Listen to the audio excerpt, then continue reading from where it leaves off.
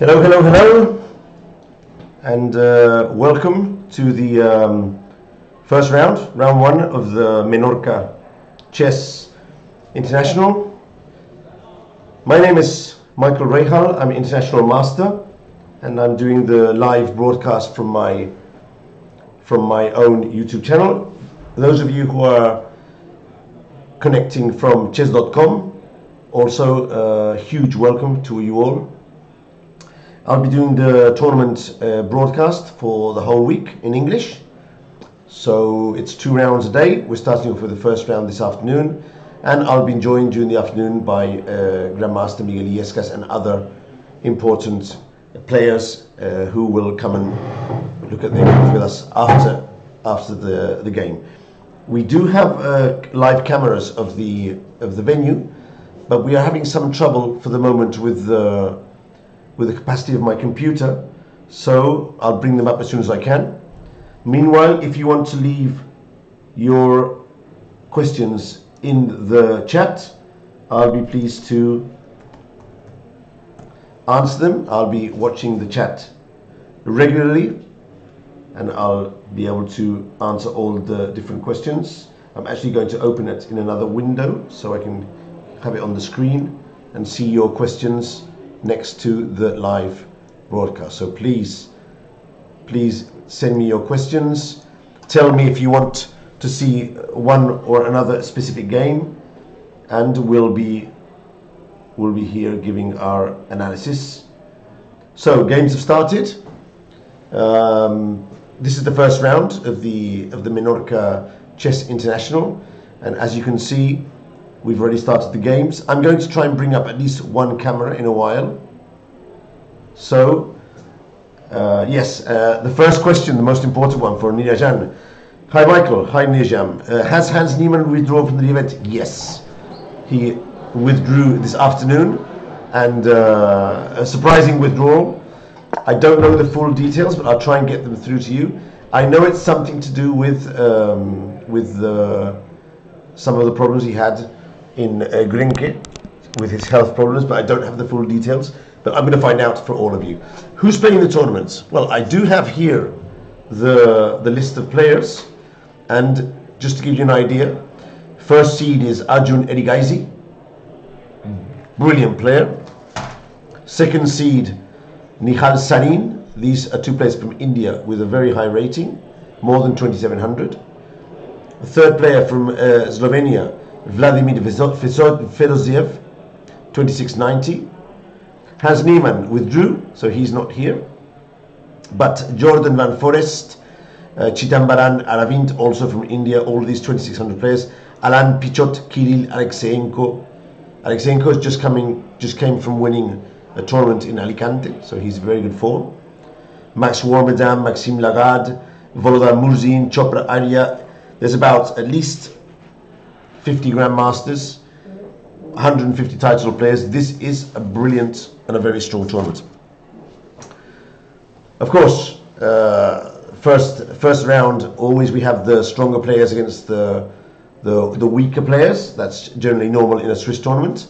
But as the tournament progresses, we'll start to see clashes between the top players playing against each other. So hopefully we are having very good play here. Women, I don't have the list by gender, but I did see Polina Shuvalova in the dinner area. So she's a very strong international master, woman international master. And I'm checking there are quite a lot of women, but not top players. I think she's probably the best player. I'm scrolling down my view now. Yeah, I think Polina is the best player, and she's rated around 2,500, so she's very, very strong. So, as you can see, first board, Eugene Roberts, FIDE Master against R-1 Erigaisi. Second board, we have Nihal Sarin against Xavier Alfonso. He's a Spanish local player. Third board, as you can see, Inayat Bolat from Kazakhstan against Vladimir Fedoseev. You can see his screen there. I'm actually going to put my screen a bit smaller and bring this one up a bit bigger. I think this might be good for the broadcast. There we go. Always good to have the board and the times very big. And I'll try and bring up the cameras as long as we can do this. For the moment, what I will do is bring up, I think we did have some image here. Yeah, I'm going to bring this one up here. And hopefully you'll be able to see all this on your screens. Live visuals of the board, we do have them. The thing is, when I brought them up, the computer crashed, which is, I'm a bit worried of bringing them up and having the computer crash. But yeah, let me see if I can do this. They're here just below, but I'm very worried the computer might crash. Mendezovic, buen dia. Yes, I'm doing broadcast in English for this tournament, so you can practice your English, and also it's being broadcast in chess.com, so it's important for everyone to be able to understand me. Okay, so Fedoseev on the third board, playing the French defense. As most of you who followed me before know, I normally give a preview of the different games, and then we start going into a bit of detail, and I'll allow you, of course, to choose if you want to see a particular game, and that way we can discuss any of the positions you want of the games which are on the live boards. There's 24 live boards. You can follow the live chess on chess.com as I'm doing myself, so this is something you should know. Fourth board is Jordan Van Forest, who's played his first move, but apparently his opponent hasn't arrived yet, which is interesting. Fifth board, we have an English player, international master Bradbury, playing against Aravind Chidambaram. Alexeyenko on sixth board against one of my students, Pau Marin. Let's see how Pau's doing in these tournaments. He's cross-trained 200, only 12 years old, so a young talent from here. Pichot on the seventh board. As you can see, we have up to a total of 25 normal boards, 24 normal boards, and on board 25 we have the streamers. Anna Kramling, she's playing here, she's streaming her games on her own Twitch channel, so you can catch up with her if you want. Also, Alexander Prado is also streaming her games on her Twitch channel. Zachary Zane, I think he's called the Chess Nerd, also streaming his games, and we can see his game here. And then the rest of the games already here, for instance, Baskaran. These are not live boards. We have the pairings, but not the live boards. So quite a few interesting games. So what I'm going to try and do is I'm going to try and bring up the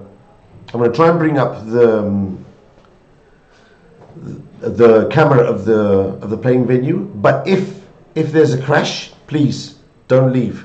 Stay with me, okay? If there's a crash, I need you to stay with me. Can you hear me properly? Is the sound good? Let's make sure you can hear me properly.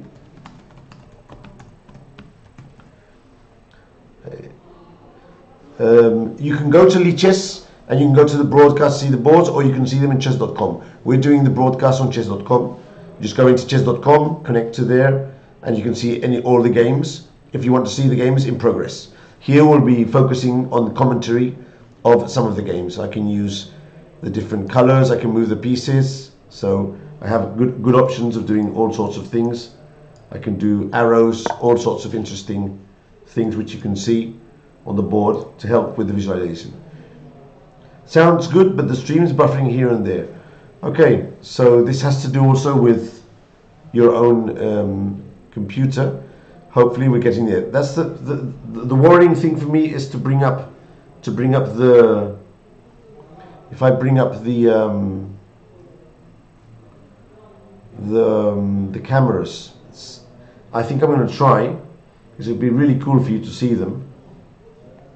So let me see if I can do this, okay? Hang on with me for a moment, and I'm going to try and bring up the camera, see what happens. We should at least try, yes? So let's see where this is.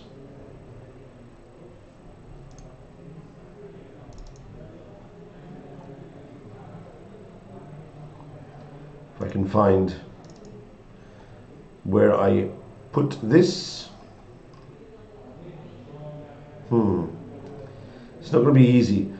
What I'm going to try and do, yeah, it's buffering a bit, yes.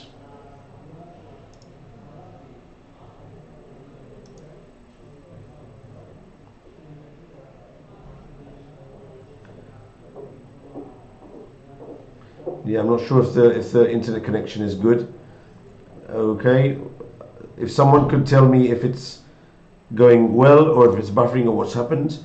And I do have the cameras, as I said before, but the thing is, I turned them off because the memory use of the laptop was already quite big, and we were having problems even connecting the stream, which was a big pity. So that's why I turned them off, and for the moment it seems to be working. Okay, do you want me to start with any particular game? Any games you'd like to see to start off with? What I can do is I can open up the chess results. I can do that and bring that on the screen. Let's see if I can bring that on the screen. Chess Menorca. Okay, so I'm going to put in the chat. I'm going to put Illescas will be joining. Yeah, he just came to say hello before. He'll be joining very soon.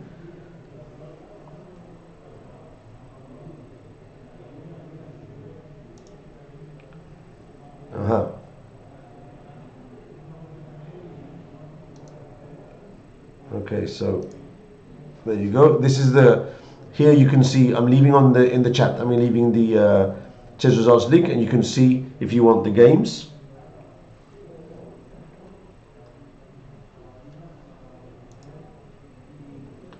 And what I'm going to do now is bring up to the board. I'm going to try and so you can see the first boards and the players. Let's see if I can do this. Capture this. I'm just going to bring up the pairing of the first round of the main boards. There you go. And now you can see, in principle, you should be able to see the main boards. So here you can see, if you want, the main boards. And here you can see the ratings of the players. Erigaisi, Michal, Fedoseyev, Van Forest, Aravind, Alexeyenko. This is a huge event with very, very good players, as you can see on the chess results. And we'll be posting here the results every now and then when games start to finish. I can bring this up, and you can all see it on the screen. So let's bring it down for the moment. And as you can see, there's been an exchange of queens on the first board. Let's go to Nichal's game. Nirajan is asking for Nihal Sarin's game. So let's check Nihal Sarin's game. Okay, let's go from the start. You can do that here. So, Nihal is a 2700 player, one of the best players in the world. A very, very good blitz player as well, blitz and rapid. He excels at that rhythms. And a very good classical player, although not at the same level as his blitz and rapid game. His opponent, Xavi Alfonso, he's a 2200 player from Spain.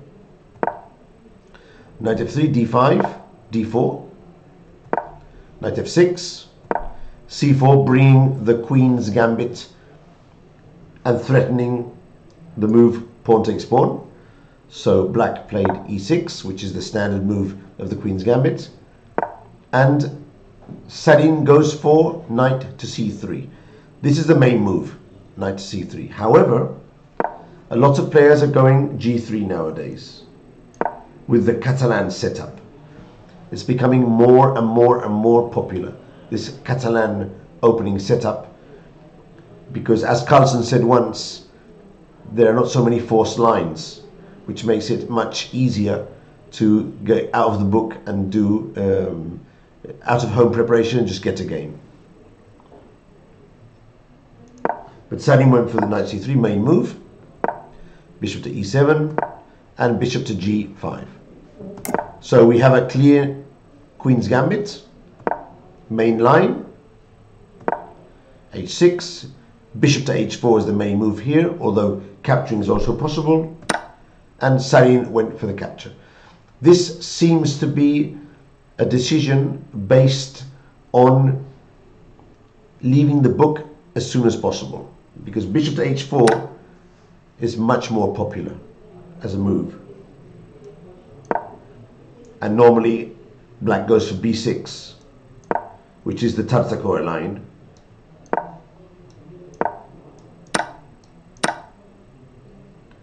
And white can go rook b1, b4. This is the Tartakower variation, very popular as well. By exchanging on f6, Sarin brings another way of playing to the board.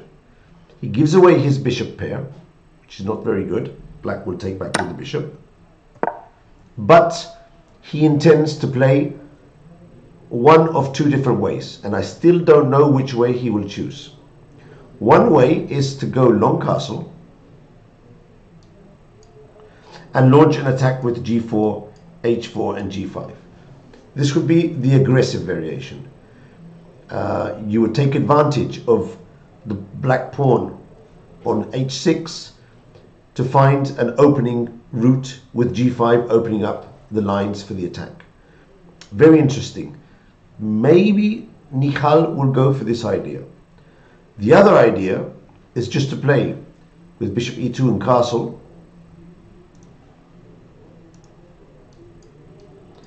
possibly putting a rook on d1 and waiting for black to play c5, opening up the position for the bishops, and then try and go for one of the weaknesses on d5.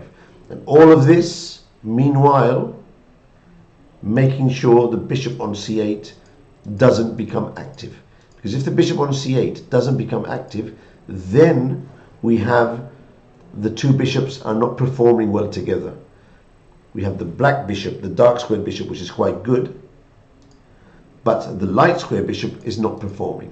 So we have to wait and see what Michal has in mind for this game. If I had to give my opinion, I would suspect that he's going to go for the long castle and g4 h4 move.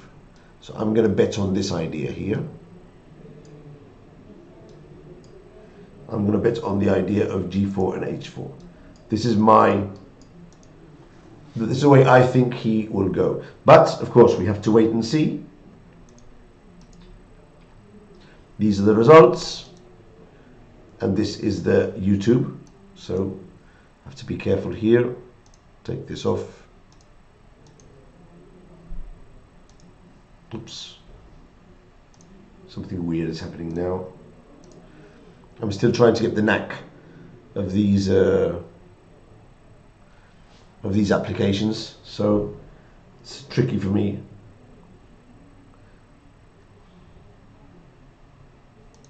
To see how this works. Okay, there we go. What do you guys think? What do you guys think? Do you think he'll play long castle, h4 and g4? Or do you think he'll go for bishop e2 and short castle? What do you think he's going to do? What do you think he will do? For the moment, his player is going to play b6, and he's thinking of his move. I'd like to hear your opinion. Fair chess. You say the opponent is weaker. It's true. But Xavier is a strong player. I know him personally. I've played against him. I actually played against him 2 years ago in the league game. I won the game, but it wasn't an easy game. He is strong. Of course, far away from the level of Michal. But what I'm thinking is, do you think he'll go for the long castle, or do you think he'll go for the short castle? I'd be interested to hear your ideas. b6 may seem to be a weakening move, but he is trying to get his bishop out via bishop b7. It's what I was mentioning before about the development of his light squared bishop. So what do you think? Michal will go for long castle or for short castle? What is your idea? What is your plan? Give me all your thoughts.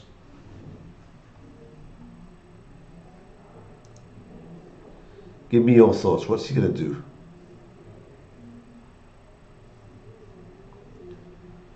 Yeah, I think he's going to go for long castle. But it's good to get the chat involved in the games. Very good. Long castle and checkmate, says Nirajan. Nirajan says long castle and checkmate. Okay. That wouldn't be surprising at all to me. Because also I think Nijan could go for this. Diego says short castle. Diego goes for the positional, for the solid option. It's also very good. I think I'm going to wait here for a couple of minutes more. Against Kramnik, short castle. Haha, that's a good one. So you think that maybe against the weaker opponent, he'll go for the long castle and go for the attack. Whereas against a strong opponent, he might prefer to go short castle and play a bit more positionally, a bit more solidly. No? Also, the fact that black played b6 and bishop b7 may suggest some ideas with c takes d5, but I don't think so. I think he won't capture the pawn, because if he does, black will recapture, and the bishop could even come out to e6 or even to g4. And b6, although it may be weakening, it does allow black to play c5 further on. So this wouldn't be so clear. I think c takes d5, I don't think it would be the move. At least that's not the move that I would do.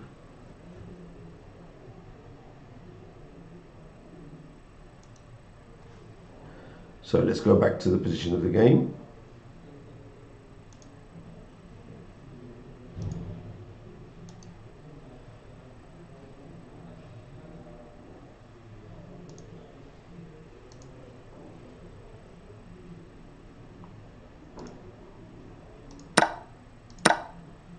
I need to learn how to get back to the reload board. Okay. So if I do some moves, b6, long castle, yes. So as I suggested, Michal has gone for the long castle. Nilan says, I think the whole point of taking an f6 was to out-prepare the lower rated opponent and put him right on pressure. I agree. I agree. I agree. They are not out of book yet. This is a known line. I don't play the Queen's Gambit and I know this exists. So they're not out of book, but probably his opponent will not be so familiar with the details of this variation. He'll probably be more familiar with the other variation, which is the main line. So from a practical point of view, this is quite a good decision by Saeed. Okay, so obviously black has to do something against the launch of the pawns on the king side, which is very dangerous. So my way of thinking is that black should try and strike in the center to activate the bishop.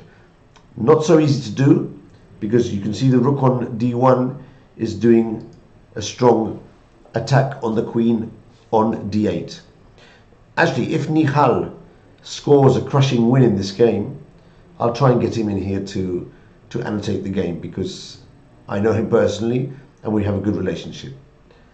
Fairchess says, White did not like the Lasker variation because he took on f6. This is interesting, because the Lasker variation is normally when black plays the knight to e4. So he can do it straight away, or first attack the bishop and then go knight to e4. So maybe Nihal doesn't like this variation much, and that's one of the other reasons he decided to exchange on f6. We don't know. We can ask him later on.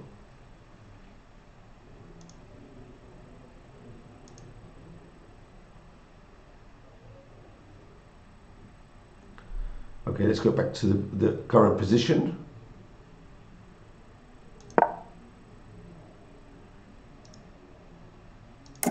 Here we are. And I think that while we're waiting for his opponent to play, we could probably jump to another board and see if there's any other interesting games being played. For example, let's go and see the first board, R-1 Erigaisi. Already quite down on the clock.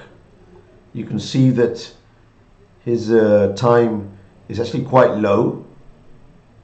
It's quite surprising. His time is low, surprising, very surprising. Very surprising. He's trying to think with what piece he should recapture. Oops, there's been a correction on this board. So the moves were not correct. There was a mistake in the broadcast. Oh, they're doing some changes now. Okay, I think now he's not so low on time. So something happened here. I think the queens were exchanged on d8, and it's a different position. Okay, this is an ending. We'll come back to here afterwards, but black seems to be okay.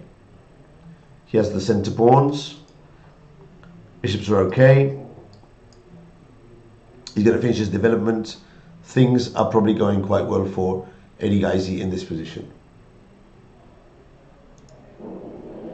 Okay, let's see the game of Vladimir Fedoseev in Spanish, Fedoseev in Russian. I think it's the way they pronounce it. Playing with black against Kazakhstan player Inayat Borat. So this is a French defense.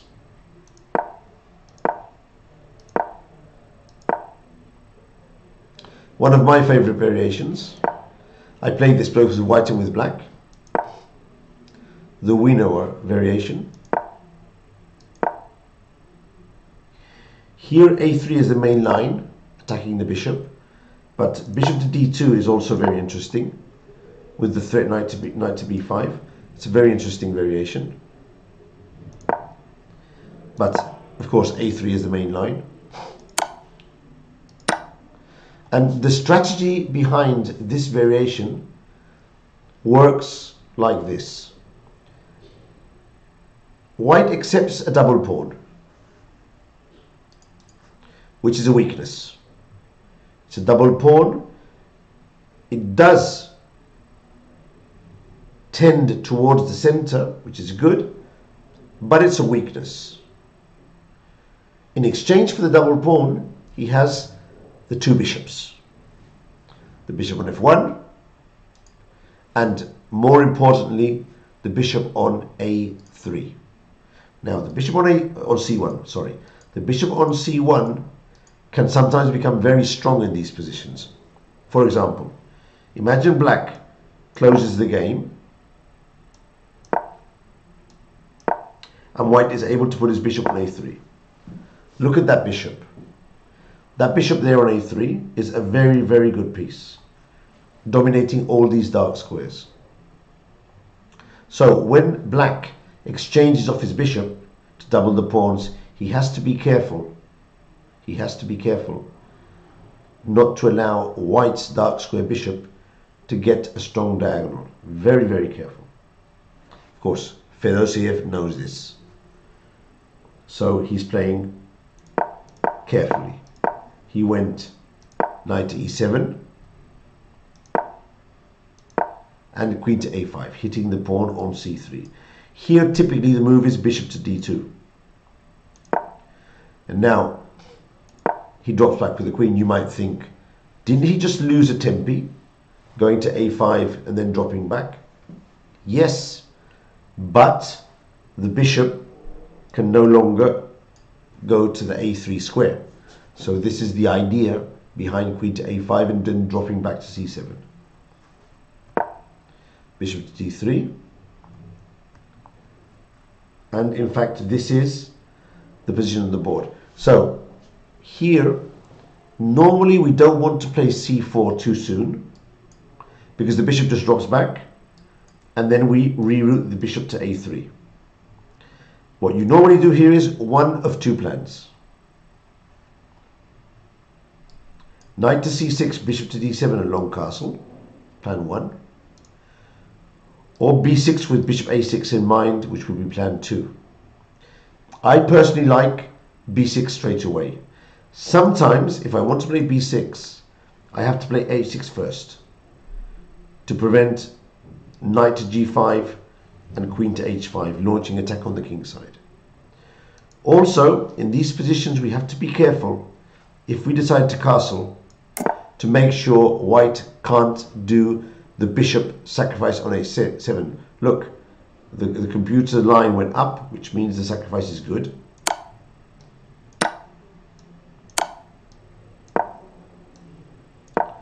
Threatening checkmate. Normally the checkmate is done like this. There are several ways to win, but the most topical way is this way. And here I'd have to think a bit which is the best way to finish black off, but I have no doubt this will happen. Let me think just a moment. Maybe just go f4 and castle an f4, f5. That might just be enough, because black can't bring pieces to the queen side. And if he moves the knight, then there's a mate on h7. Yeah, maybe just castle and launch an attack with f4, f5. This is extremely dangerous, and according to the computer is already winning.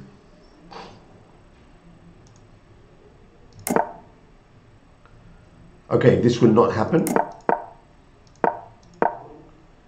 because Fedosiev is very good, and Fedosiev, although he doesn't want the bishop to reroute, he wants the castle on the king side and doesn't want to allow this sacrifice. So he played c4, hitting the bishop. Bishop dropped back, and knight to d7.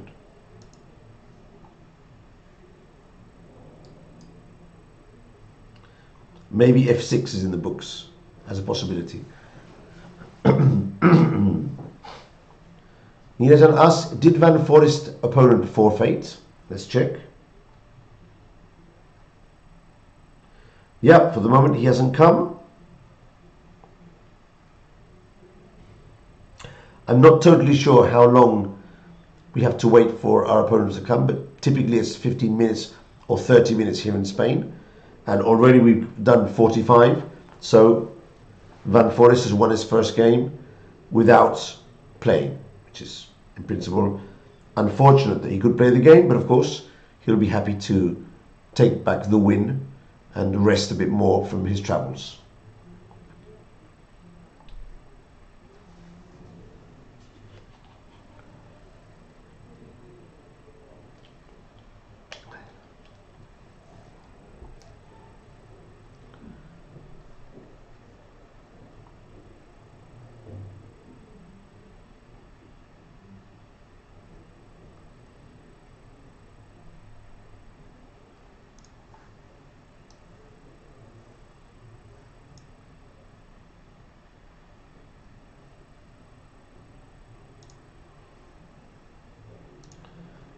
Still getting used to this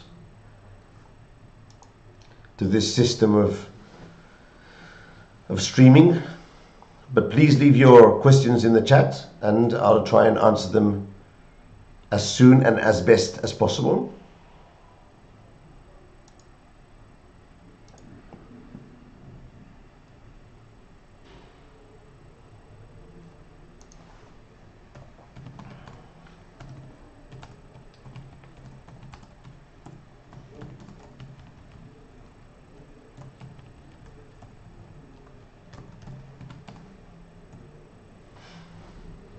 Okay, so let's go and see another board.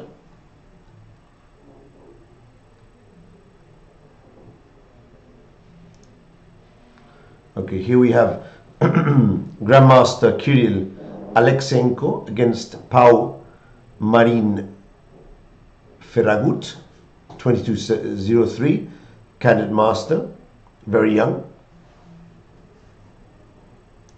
Let's see how the game went. E4, C5.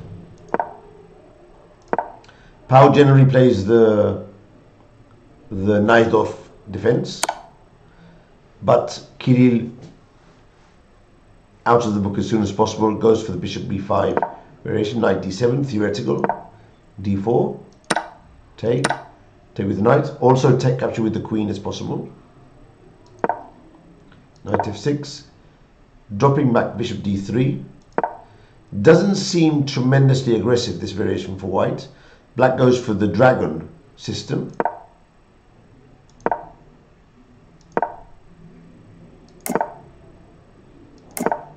Seems to me that black has a nice position with the dragon system. Not very aggressive. No queenside attack, castle, nothing dangerous here. Bishop to e3. Queen to c7. a4, preventing the black's expansion of pawns on the queen side. Very sensible. b6, trying to get the bishop out to b7. And white's turn here. So what do you think of this position, guys? What do you guys think of this position? Would you take white or would you take black? Give me your thoughts in the chat. White or black? I'm thinking as well. I'm trying to decide if I would take white or black here. Computer says that white is slightly better. You can see this here on the left. There's a white bar and it says exactly 0.76 for white. Strong players avoid theory, especially against young kids who like to memorize variations and they can play them out without thinking. So, but here, funnily enough, it's Kirill who spent lots of time in the opening, if the clocks are right.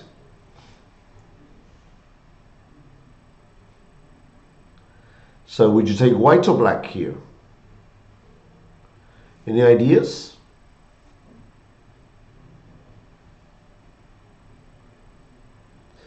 I think I would take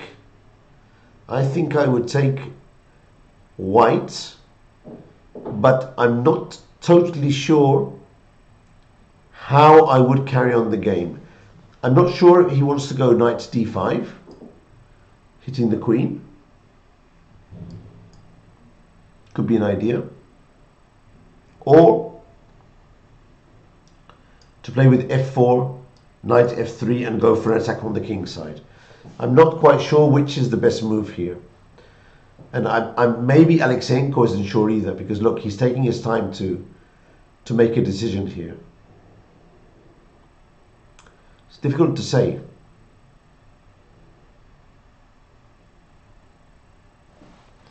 Difficult to say.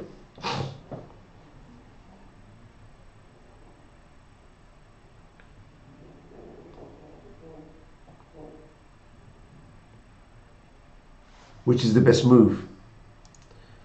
Difficult to say. It seems to me that if he's taking so much time, it's probably because he wants to go knight to d5 and he's considering the different options that that position would give him. So let's do a variation, see what happens. Knight to d5, hitting the queen. Probably knight takes knight. And bishop to b7. And here I'm suspecting c4. And I was wondering about this position. What would happen if black situates his knight on c5 and even plays a5 to support the knight on c5? How would the position be? I'm not totally sure, because although it is true that the knight goes to c5, to keep it there he has to play a5, and I'm wondering if white has ideas like knight to b5, maybe bishop to d4, maybe putting some pressure on the e file. I think the white has still some small advantage in this position, but it's not totally clear for me. Also, the bishop on b7 is shut in, so it's not totally clear who would be better here. Computer suggests that white is slightly better, but this is just one computer analysis. Okay, so Kirill has played. Let's see what he's done.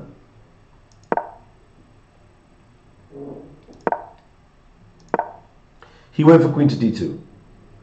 This is not so critical, and even as you can see, the computer suggests it might be a mistake. I don't think it's a blunder, but it might not be the best move in the position. Now, I think what he wants to do is he wants to play bishop to h6. That's the idea he wants to do now. Exchange off the bishop on g7 and maybe then go for an attack. But according to the computer, black does seem to have sufficient resources in this position. Okay, we'll definitely keep an eye on this game and come back in a while to see what's happening.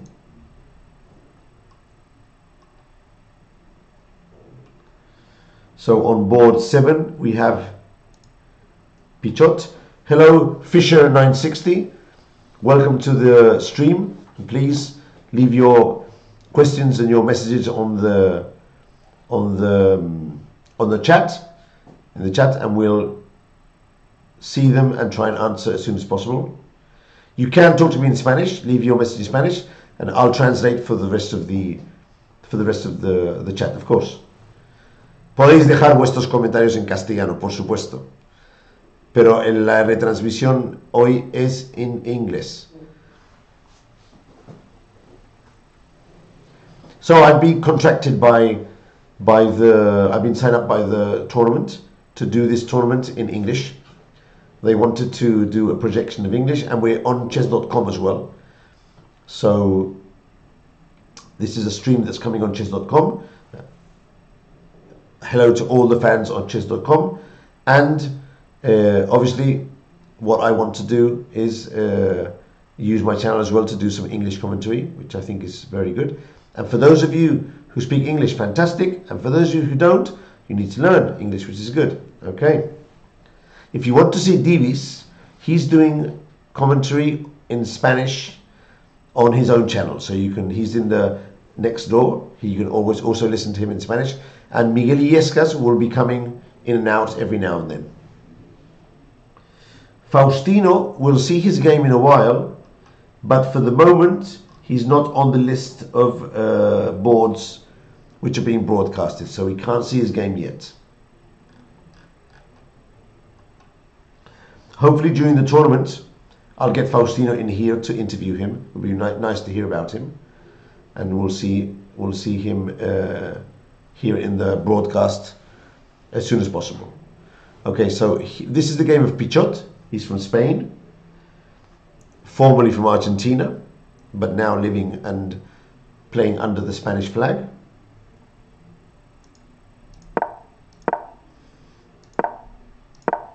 He plays with black against Ejan Hebar, candid master. Another Queen's Gambit.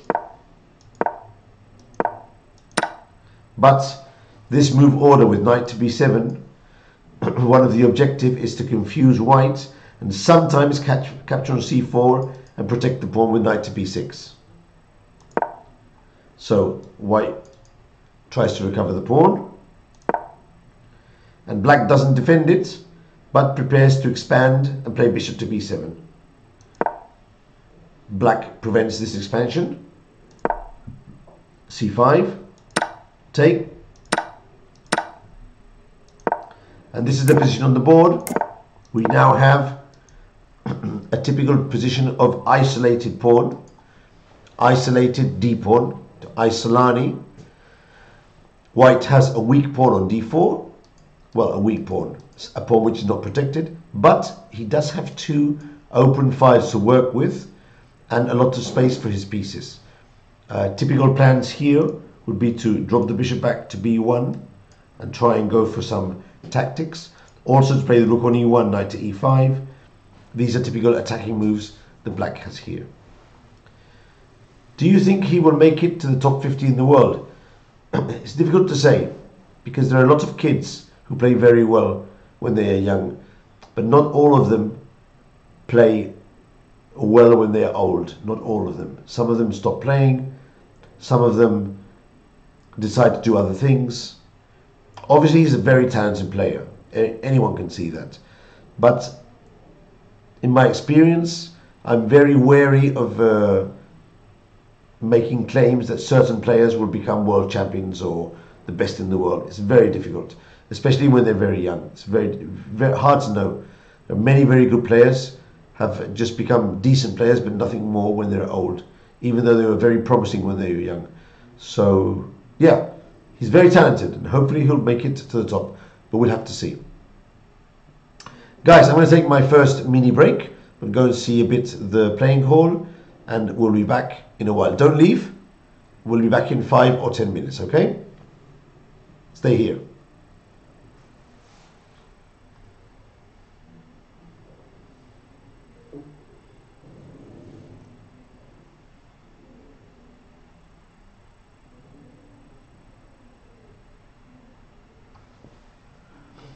I'll leave the board on here.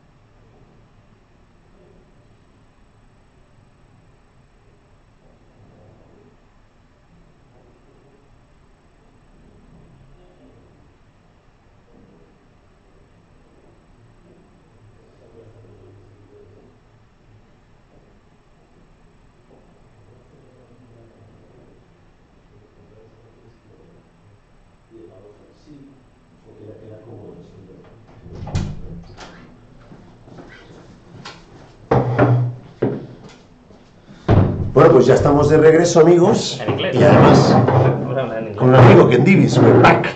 We're back, and now we're my friend David Martinez El Divis. Hi everyone. Captain of the Spanish national team. Before the ladies, now the national team, and also a good friend. And Yes. Recently married. He invited me to his wedding. We had a good time. Yeah. Lo pasamos It was muy bien, very, muy very bien, nice, muy right? bien, muy bien. So David is going to try and put the cameras on. Yeah. So now we're going to continue the broadcast, but there might be a bit of something might happen when we turn the cameras on. But we'll try to get the camera. It Okay. will be easy. Okay. So let's see Then how we it have is. two options: to repeat with that program or try to capture from my screen. What do you think of the programs without? Yeah. Without, go to deleting here and buscar, and what is the name? Emo or something like that. Email. Yeah. Open. This is the. Okay, we can't see it there, no? Okay. Yeah. Open. Okay, right. Login. Yes. Yeah. Poof. It was Chess Prisma, no? Yeah.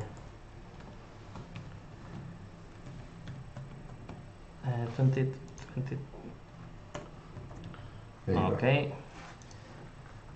Here, Okay, so now we're logging into the cameras. try to capture this. So, capture. No, No, with the from here. yeah. But where do I put this? Starts to go. Okay.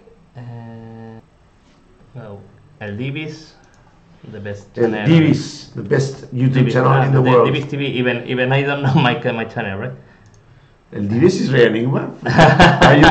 Are you King Enigma? Okay. So here the And camera. I'll capture this. Thing this. We're going to put the. Okay.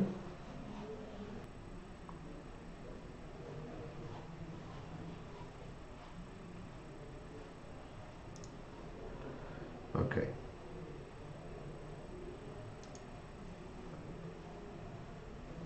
Okay, so with a bit of luck, it won't be lagging anymore. We're going to try and capture the camera and give you, and that means it's lagging. Yes.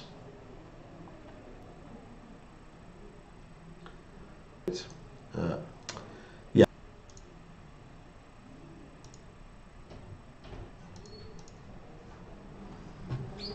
¿Qué tal, Miguel? So, I'm joined by Miguel Illescas now. The thing is, we're having a bit of trouble with the lag, Miguel. Oh yeah? We turned on the cameras. Nice to meet you, man. Come on. We turned on the cameras, and now we have some trouble with the lag, but hopefully it will get better. So, Yeah. how's it going, Miguel? Well, very fine. I was having a look at this first round, which usually in many open tournaments is not quite interesting, but here it is. It's interesting. And in fact, yeah, there are many games which will prove the favorites. For example, Erigaisi Okay. playing with black. He's facing some FIDE master, man, I don't know his age, but 40, 50. Okay. And he knows what he's doing with his English, and he got a very solid position. In fact, desperately to win. I mean, has 500 elo points 500 more, points know? more, yeah. So you need to win, yes Yeah, and yeah, yes. yeah. And it will not be easy because black is quite playing quite safe. I don't know. There are many moves. Almost everything is equal. I mean, you can play bishop a3, rook e1, take on f5 and knight g5. There are many ways to play. And well, I don't know. I mean, it will be some work to do for. It looks very safe for white. This Yeah. Bishop a3 is looks quite a good move. Because Well, I want to also, stop knight c5. Yeah. Yeah, to restrict the knight. Yeah. Yeah. The only problem is that if rook e1 later, some bishop a5 may come back. No, okay. Black is okay, of course, but at least white is playing his game. I mean, he wants to make a draw, of course. Yes. And he traded queens and playing very positional. So this is the kind of thing you don't want to face in an open tournament. First round, 2200 player, and Yeah. playing well. Yeah. And Also, no queens. some former pupil of you, Pau, Pau was playing quite good as well. very well. You know, I think the position is completely fine for black. Yeah. After a few moves, no, he already broke Yeah. on d5. This is the lag you mean, no? No. Bishop b7, rook a1, and then I would- d5 was played. the computer was suggesting instead of queen to d2 to go knight d5 straight away. A different type of position. That makes sense. Makes sense. Yeah. But Aleksenko thought quite a bit here, played queen to d2. Yeah. And I mean, yeah, but seems here to he be went d5. fine in Yeah, this position, yeah. no? He took pawn takes d5. Okay. And I think, of course, black is gonna take knight d5. Probably knight takes d5, bishop d5. This already happened. He And just played bishop f1. Yeah. Bishop to b7. Yeah.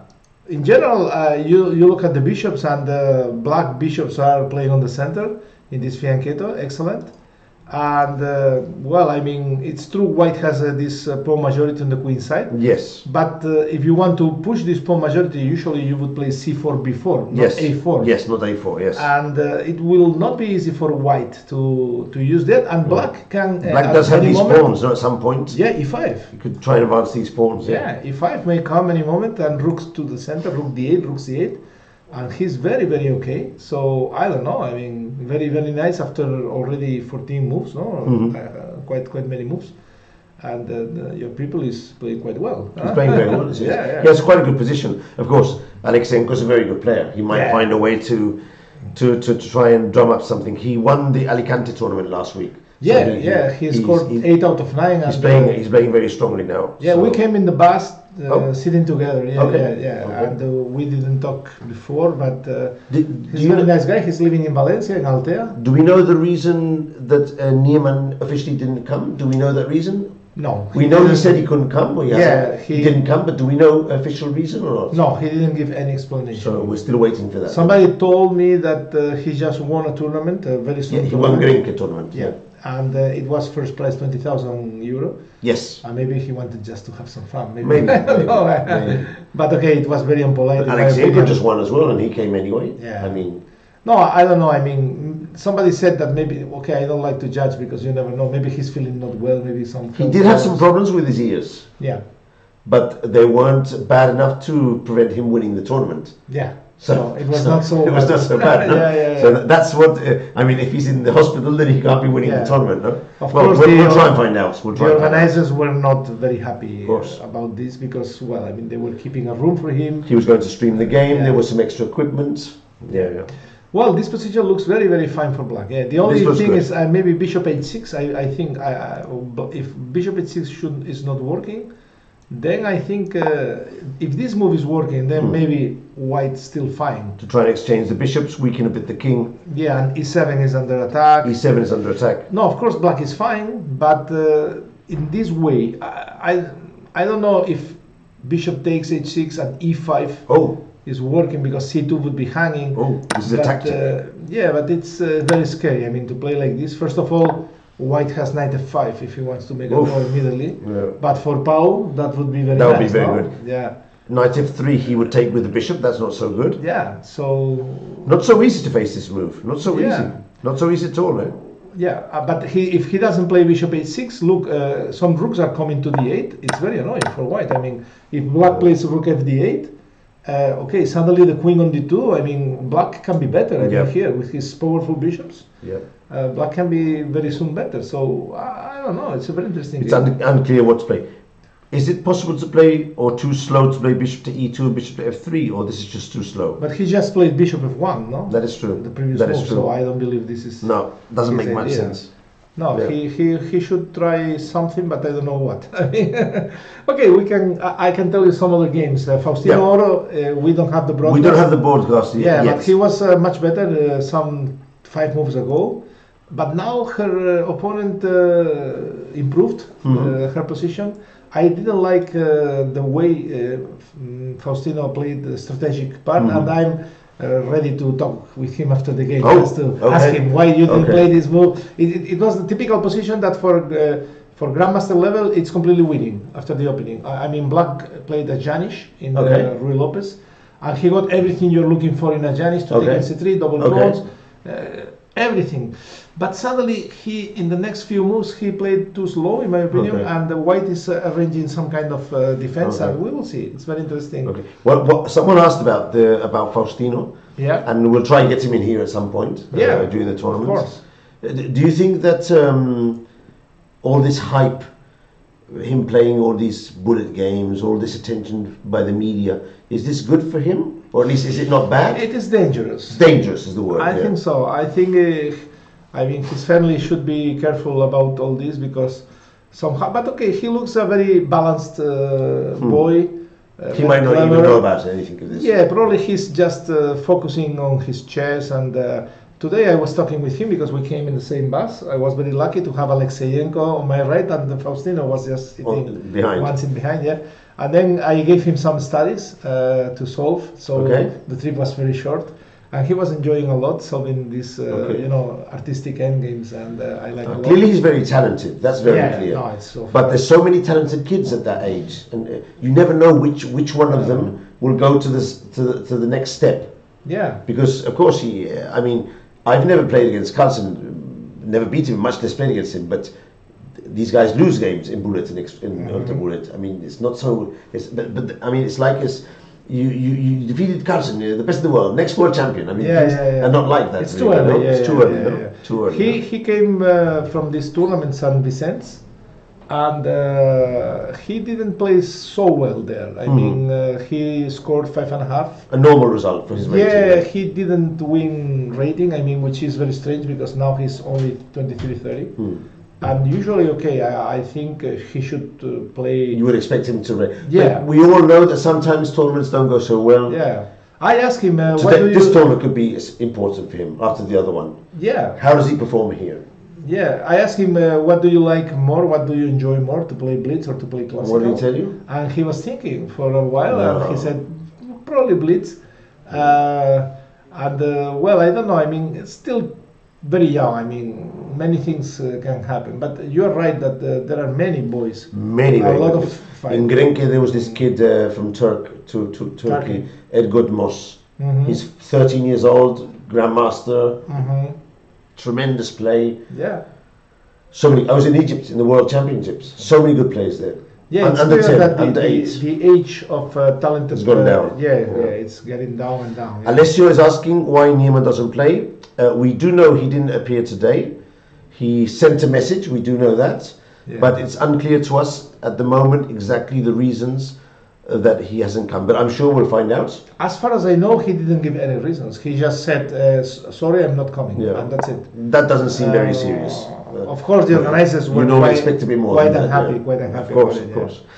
I've put the game between Volodar Mulzin, another really good kid. Now, this kid, when he was 12, he was very, very good. Now I think he's 16 or 17. Wow. And 26-32 from the Russian School of Chess. Quite serious. Very, very strong. Very strong. I've seen him in several tournaments. Yeah. It's very, very good. He has a much better position. Yeah. Enzo Cabrero. Hello to Enzo. Hello from Argentina. Miguel, what was it like playing against Karpov? Yeah. Well, I played many games. You won against him in the tournament in Holland, no? I beat him twice. One in a rapid tournament in Villarrobledo in 1987. Yeah. And the second time in Dos Hermanas in a close tournament, which was quite strong. But he beat me many more. He beat you more times? Yeah, we played something like 15 games. 15 games, wow. Yeah, we made so many draws, but he was a difficult opponent, I mean. But at least for me it was not so difficult to play with Karpov like with some other very strong like Anand or Kramnik. Because, really? Yeah, because Karpov, he had very strong points. But for example, in tactics, I could fight in my peak. Okay. Or in opening preparation, I could. In fact, probably I was better than Karpov. Yeah, I mean, he was not so strong in some fields, at the end of his career, of course. I'm talking in the 90s, or before he was almost perfect in everything. Yeah? But at the end of his career, he was vulnerable. So I was getting very good positions from the opening in some games. And sometimes in some very wild positions, I could sometimes outplay him, but sometimes. He's a very good player. But you have to catch them young. Young. No, I remember after I beat him in Dos Hermanas, the next time we played, it was some team championship, and he played fantastic game, and he wanted very much to beat me. He wanted rematch. You remembered. He was very competitive. And we were not friends, but we were in very good terms. In some tournaments, we were playing backgammon, Oh, nice. He wanted desperately to win, And backgammon as well. Very competitive in everything, everything. But it was, of course, a privilege. Do you know who Bodana is? Bodana. I know who she is. Do you know who? No. So Silvia Shiva asks, what do you think of Bodana? Is she a potential world champion in the future? That question for you. Shiva, it's the same thing as with Faustino.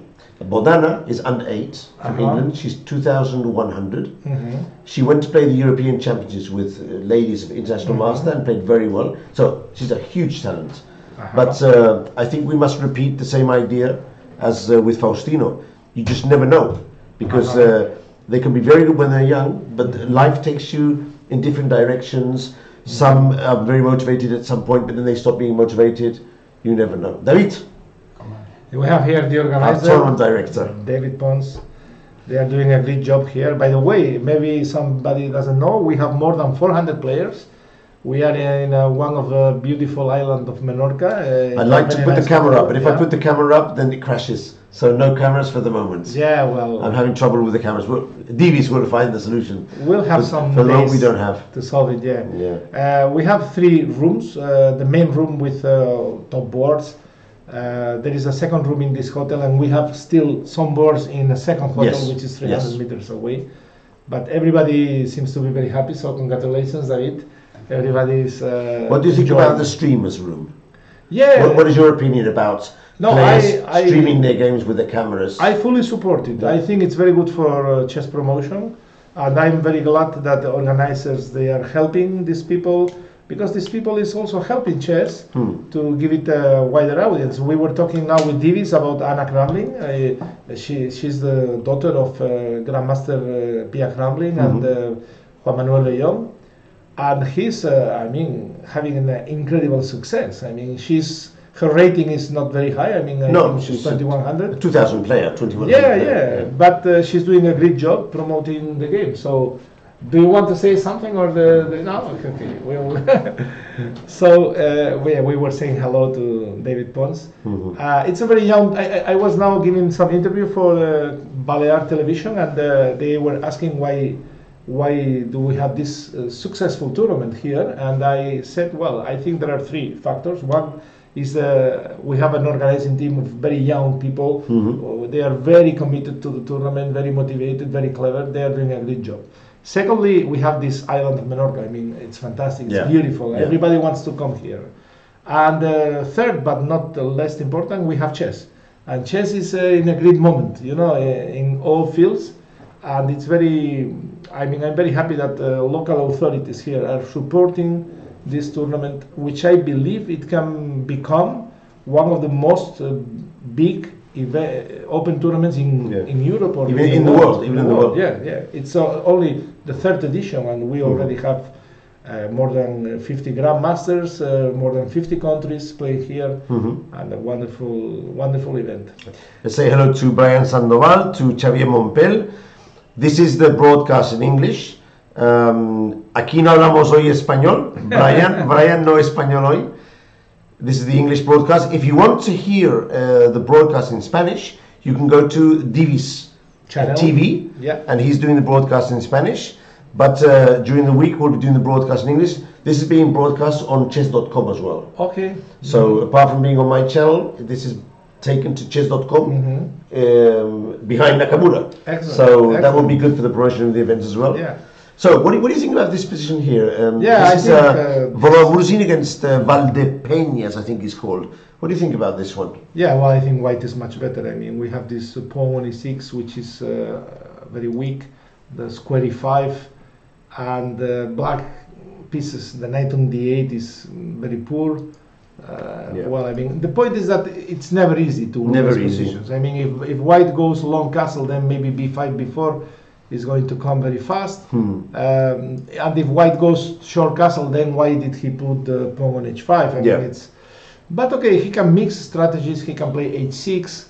And would you play h6 now? I think I would play h6. You're not sure? I'm not sure. I mean, because h6, g6, and then later maybe knight coming to f7, and I'm not so happy about it. I mean, I believe there must be some g4 one day, but I don't know how. I mean, opening up the position. Or maybe knight e5 first, maybe long castle and rook e1 and knight e5. Maybe b5, b4 is still too slow. No, I'm sure white is going to win this game. It's a very good position, no? Yeah, it's a very good position, and also he's much stronger. I mean, I'm thinking that even if you long castles and you go b5, King b1. Even if he goes b4, Yeah, you're I right. could even play c4 maybe here. Yeah, you're right. And get this diagonal with the bishop. Yeah, absolutely. This is a very good position for Yeah, white. King b1 is very simple. Just get your king out of the Yeah, way. Yeah. And There is one very famous sentence from Steinitz that if you want to attack, it's not enough that you want to attack. I mean, you need to have the right to attack. the right to attack. And with the knight on d8, black has no right to start an Yeah, attack. I mean, he's not in position to create any danger. So I especially probably- like this idea of playing g4 with the knight on e5, with the bishop protected, and long castle, bring the rook over. Yeah, rook And g1. it's a very strong attack. And Yeah, but black he has can also difficult- he can also play in the center with rook e1, knight e5, and well, I mean, it will be difficult to keep e6 well protected. There are many ways. He will find out. I mean, these pieces here. Yeah. This Black, is not looking very good. Black doesn't have real counterplay. I mean, Shiva says Vishayanand had a strong connection with Spain. yeah. He lived here for many years. He was living in Madrid, no? Yeah, near Madrid, yeah, in Collado Mediano. Collado Mediano. In the mountains, yeah, for many years. In fact, he had a couple of he said like Spanish parents. Okay. Yeah, Mauricio Perea. Good friends. Nieves Perea, yeah. It was a couple. They were old, and they were taking care of Vichy like a son. Yep. And he was his best chess years. He was living in Spain. Yeah. Oh, look at this one. Here we have a grandmaster. According to the computer, the grandmaster's in trouble, Miguel. Maxime Wow. Lagarde playing What's happening here? wow. Let's take stock of the position. Let's see. Mm-hmm. 2, 4, 6, 7. It looks like black is a pawn up. Yeah. Well, I mean, white probably he would like to have some compensation with a pair of bishops, but the bishop on b6 looks a bit misplaced. Out of play, no? Yeah. If we could put it here on h6, things Yeah. would be different. Yeah. And black has not only a pawn up, but also c3 is weak. Black pieces are very active, so black is better. I There's mean. no reason to think that black is worse. There is no. The computer says he's clearly better. Yeah, not enough compensation. So Well, this would be a big upset. I don't know if this player. Stanley. I don't know who he is. Stanley. Probably a young player, candidate master. Yeah. Yeah. Stanley. If he's young, then Maxime Lagarde is in trouble. Badaksony. That looks like that actually looks like a Hungarian. Maybe. A Hungarian surname, although he is. Can he's we from have a England. look at the game? Then I will tell you how good. Yeah. how good I it would is. say this is this accelerated dragon or something, but I'm not sure.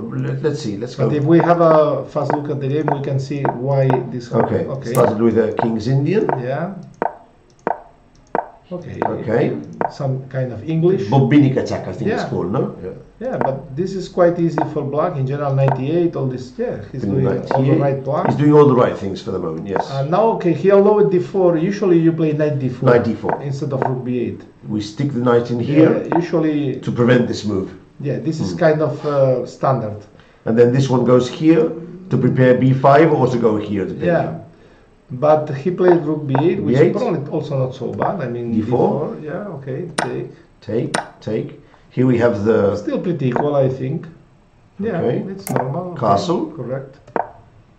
Here black could maybe trade off a couple of pieces, which was an option, but he Yeah, went but here. bishop d7 is also all right. I mean, white is a5. a5.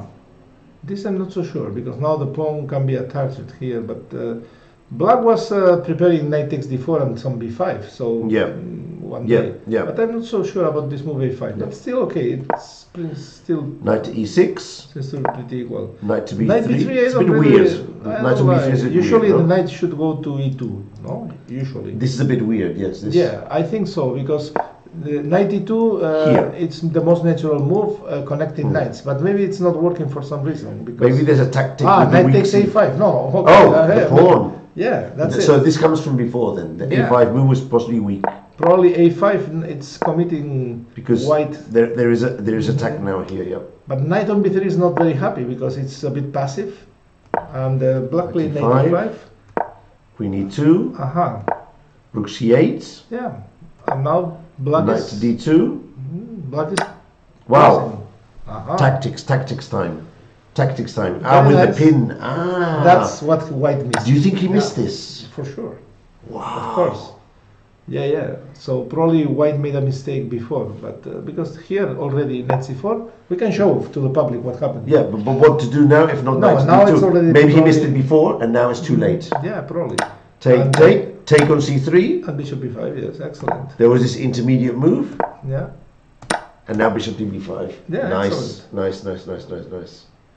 Yeah. Nice, and now he gets the piece back, an extra pawn. Yeah, knight d6 is not working because pawn takes d6 and later rook on f1 is Yes. gonna fall. Yes. So I don't know, white is clearly, he missed something and now he's pawn down and his opponent seems to be a good player. I mean, so this can be already Yeah, a first... Could be a difficult. yeah. Also, if I'm not mistaken, if he takes on here, you could even take on here, I think. Yeah, you're right. There's Yeah, that's right. very different ways to it. Yeah. This is good as well. This is good. Yeah. So This well, is I mean, bad for queen to e3. Yeah, Take with the rook, and it's open up.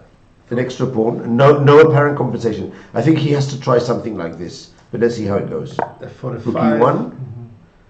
Black played rook. This is decent. Yeah. Hitting the pawn on c3. And he's thinking now. Let's say white protects with, let's say rook c1, Yeah. just to give a move. How can you continue with black here? Yeah, it's a good question.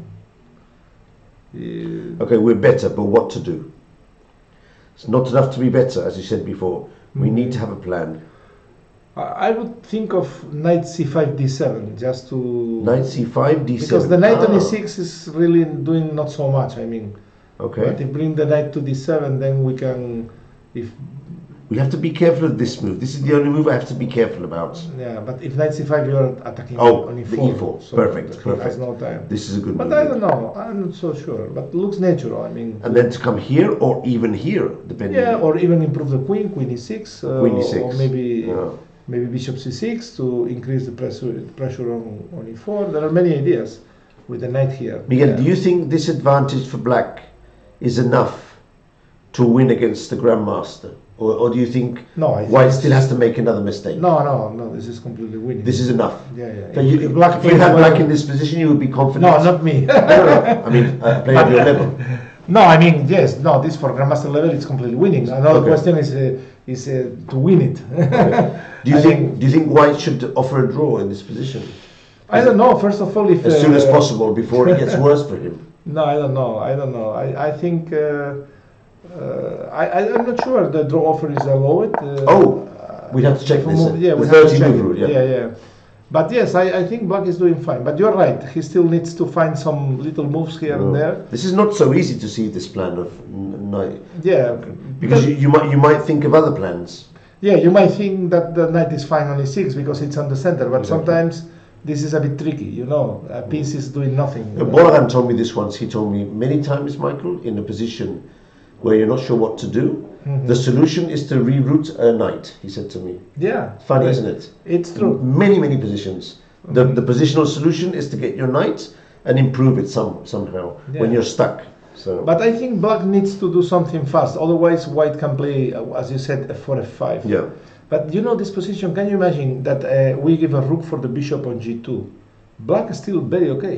Very good. Because very good. I mean, the white bishop on b6 is going to be so stupid. Can you imagine black plays in an endgame f6, king f7, rook c8?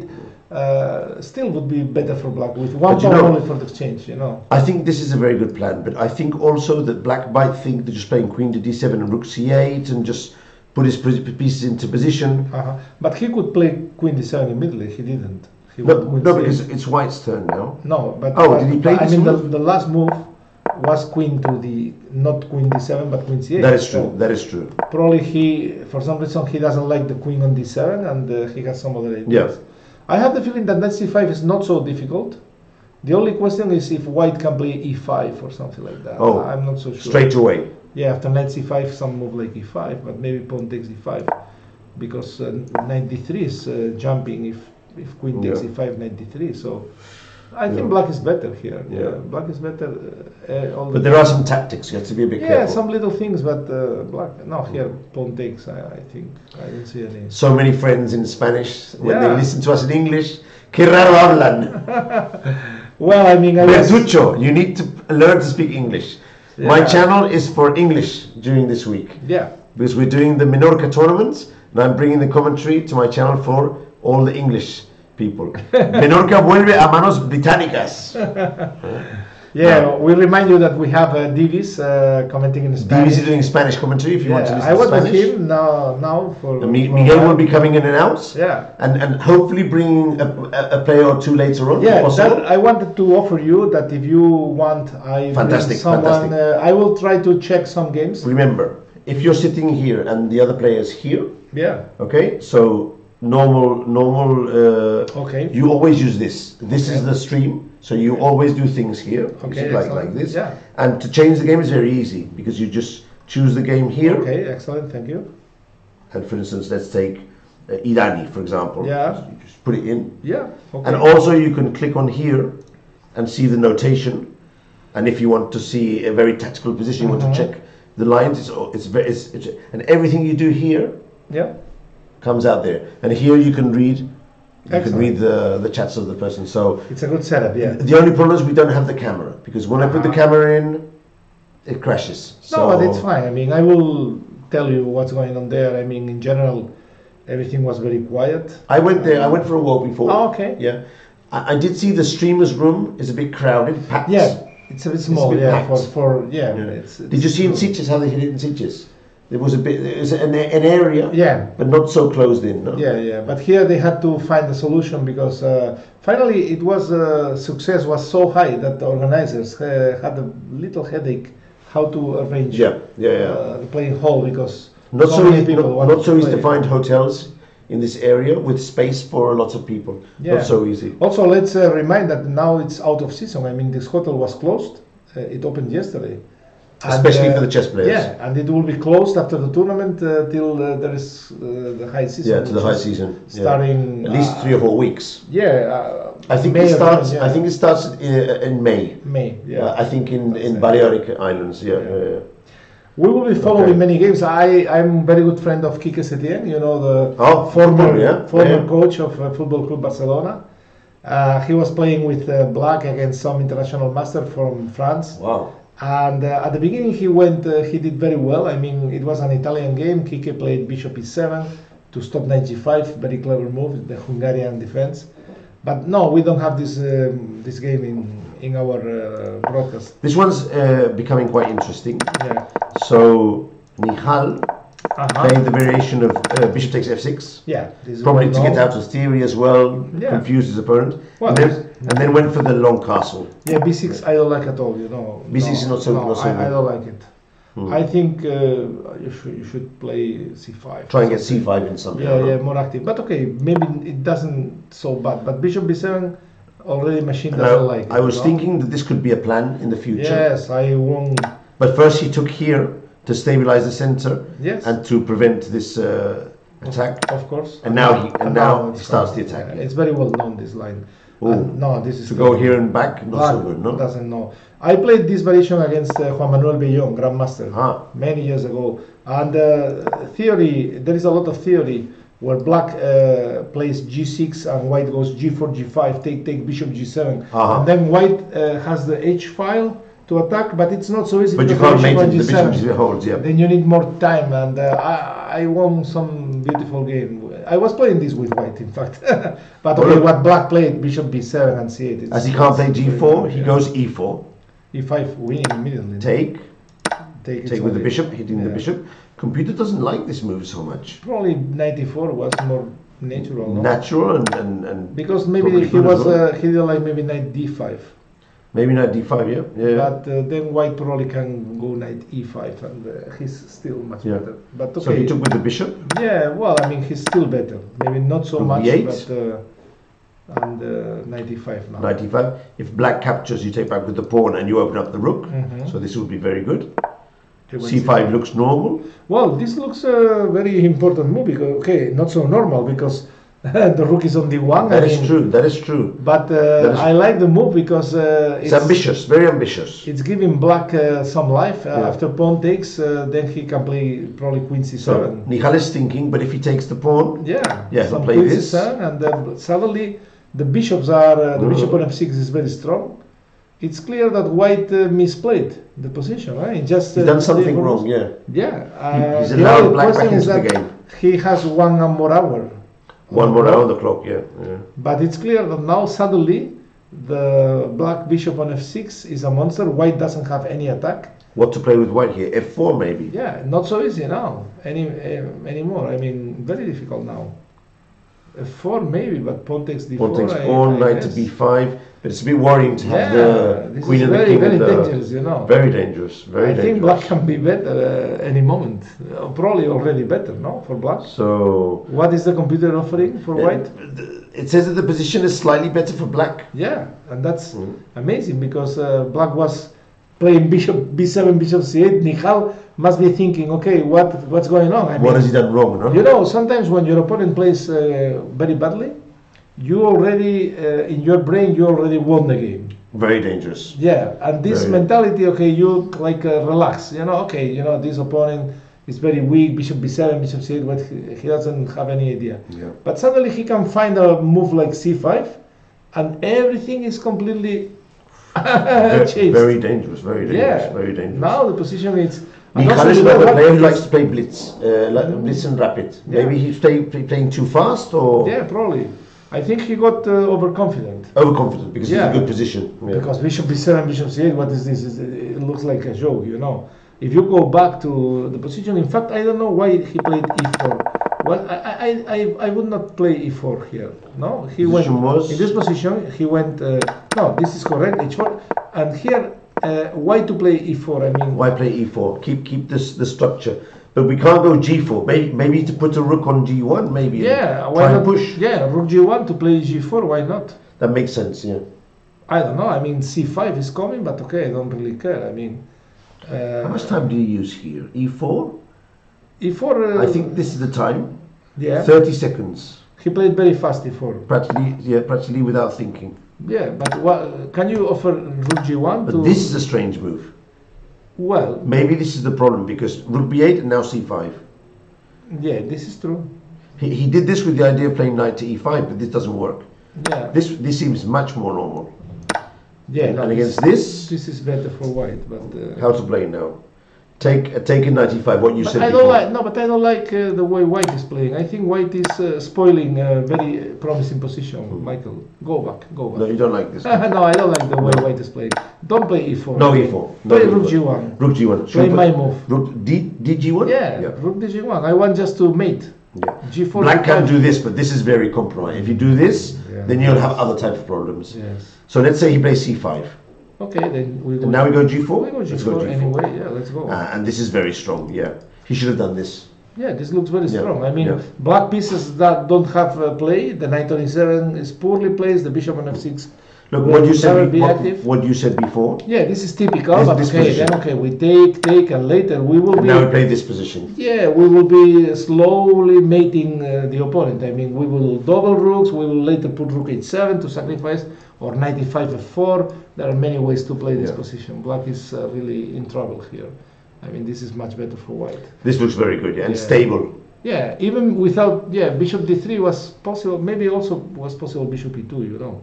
Yeah, the plan is to play g4 and go for the attack, not e4. What is this e4? This is strange because Michal is a very good player. You know, but these young players, sometimes, they are very strong in some tactical openings, calculation, and strategically, they can still make some mistakes. I saw many cases where they misunderstand the position. You know, I would never play e4 here because I don't want to open the game for the bishops, and I don't want to make happy this bishop on f6. But he thought, okay, e4 is the move. I don't know. I mean, I think sometimes they lack some deep strategy. Well, they try to do everything with calculation, and sometimes if you miss a move, then you're going against your intuition. You're using calculation instead of just using intuition, no? Yeah. To keep the I mean, if you want to attack on the king side, you want to keep the center close. We know this, of course. So if you open the center, it's because you are going to win the battle on the center. In the center, which is not the case here. And the other player has the bishop player. It's a bit strange. Maybe he missed c5. And maybe one question is, if black doesn't play c5, is he lost?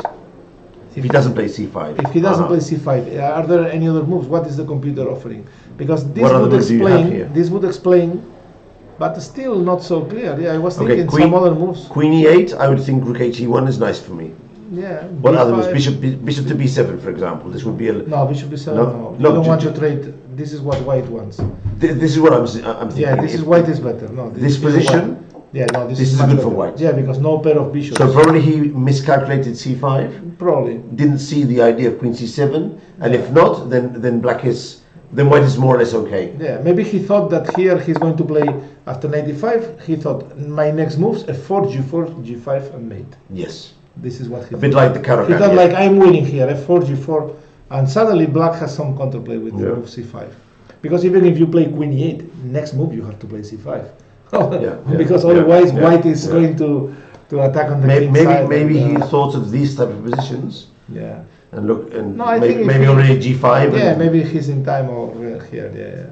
But okay, probably he would still win because he has 500 elo points more than his Yeah. opponent.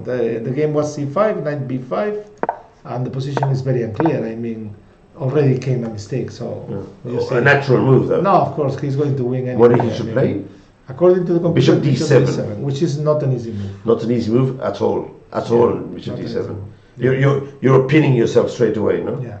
In fact, I mean, what Nihal played, if we check it with the computer, we can feel that he's playing badly, but maybe from a human point of view, It's not. It doesn't look so bad. probably not so bad. Yeah, I start to understand that he saw that, okay, I'm playing normal. I mean, But maybe he Yeah. did miss this idea. Maybe he did miss this. Some moves yeah, back. this looks okay for black. This Maybe sacrifice he missed looks- this looks a very few moves okay. back because when he got here, he had to start to think Yeah, he and was find thinking a for while, solution. yeah. But But he found- he played the best move. He Yeah, played the that's best one. 5. Yeah, excellent. Okay, Michael, I will go for a walk to check the playing hall. See you in a while. If somebody finish his game and it's an interesting game, I will bring him here. Bring him okay? here and we can check the game with the player, which is always good. Yes, I will also pay a visit to my friend Divis to see what's going on there. Okay. So we will have some week of chess, morning and afternoon. We Morning and have afternoon, programs. so it's 10 o'clock in the morning Yeah, and 4:30 in the afternoon from tomorrow onwards. yeah. A lot of chess and good Okay, chess Miguel. from Menorca. Okay, thank you, Michael. See you in a while. See you later. Miguel Illescas. This is my yeah. I think that's my- Yeah, take the other one if you want. No, yeah. this is fine. Miguel Illescas, Spain's best player for many, many years.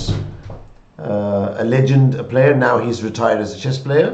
He does still commentary, books, courses, openings. But yeah, I mean, talking to Miguel, you can see why he played at such a high level during so many years, playing with Karpov 15 times against Karpov. I mean, that's unbelievable. So let's hope to have him back soon in a while. And meanwhile, we are going to take our small second break. But first, I want to see how the stream is going. So I'm going to open up a window and see if I'm lucky. I can see how the stream is going without spoiling the position on the board. I'm going to put another of the games. Let's see if I can put live here.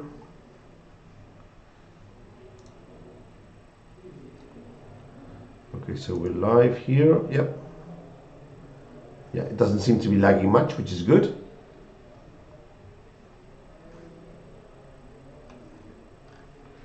Okay, here we go. Okay, seems to be working well, which is very good.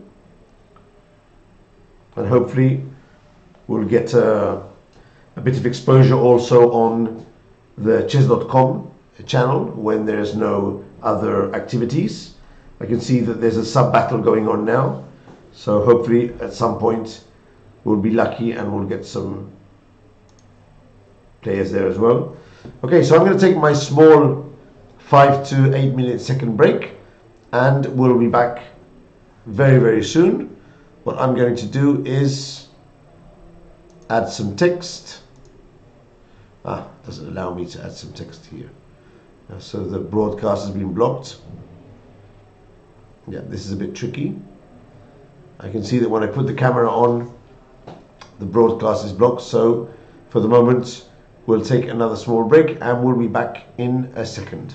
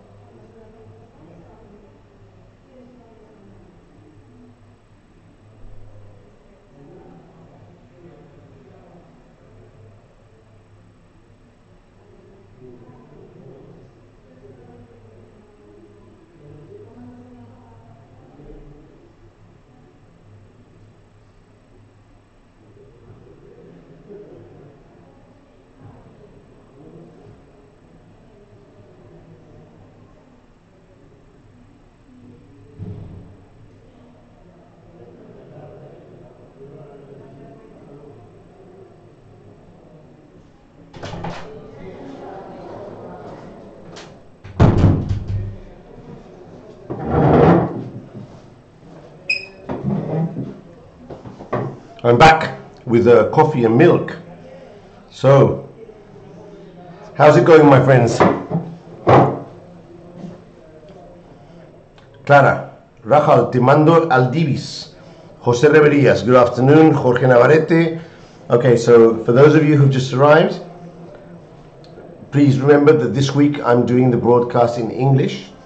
We're doing the Menorca International in English language with the commentaries. And if you want to listen in Spanish, Divis is doing the commentary on his channel. So you're served both in English and in Spanish. So we had Miguel Illescas a while back. He gave us some very interesting commentaries on the different games that we were watching. And games are progressing. So let's go back to the game by Nihal. This is the one we were looking at before. Here we are. Some moves have been made. Let's try to understand what's happening here.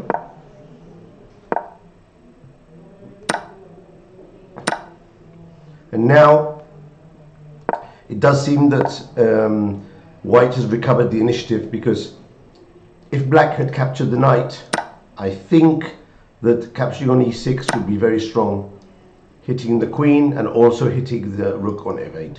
So this would be basically winning for White. So Black played queen to c8, getting the queen out of the way. A very decent move.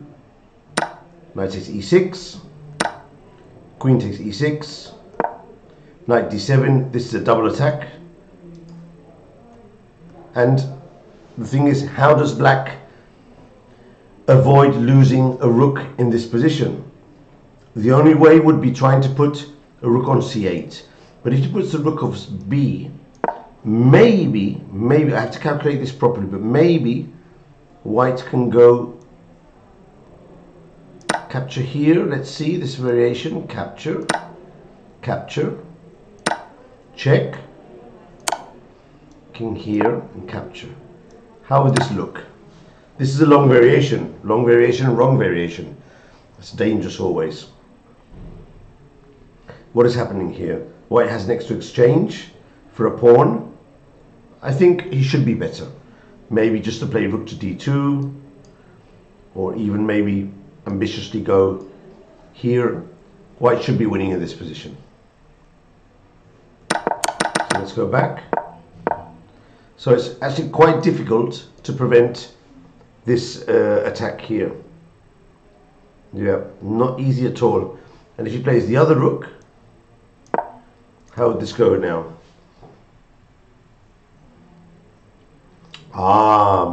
Fantastic trick, guys. Look at this. Knight takes rook, rook takes queen, and rook to d8 mate. Yeah, this is a nice trick, very nice trick.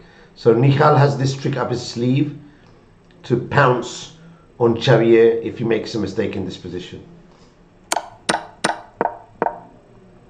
Okay, so it looks like Nihal is going to win this game. So let's go and see another game. We were looking at Bolat against Fedoseev some time ago. We left it in this position here in the French. Let's see how this has evolved. Knight to b6, a4. Remember, I mentioned this plan is one of the objectives of White in this position. Here he goes. The thing is, this pawn can also prove to be very weak. So White sacrifices the pawn.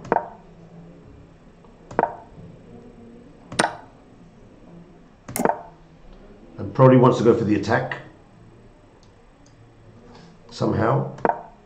But a pawn is a pawn. Rook to b1. This computer says this is bad, this move. Why is this move so bad? What should White play here? What should White play here? Something on the king's side. Maybe bishop to h5. Probing here.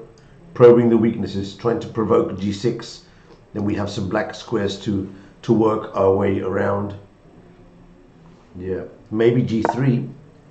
Because when the knight goes to c6, threatening b4, Black is going to hit the knight on h4. Which is what happened in the game. Rook b1, bad move. Knight to c6, attacking the knight. but also threatening knight takes c3 and b. Yeah, this is a very strong move. So Fedosiev could easily be winning now. Take, and b4. What's a nice combination by Fedosiev if he gets this in. Very nice combination. Very nice.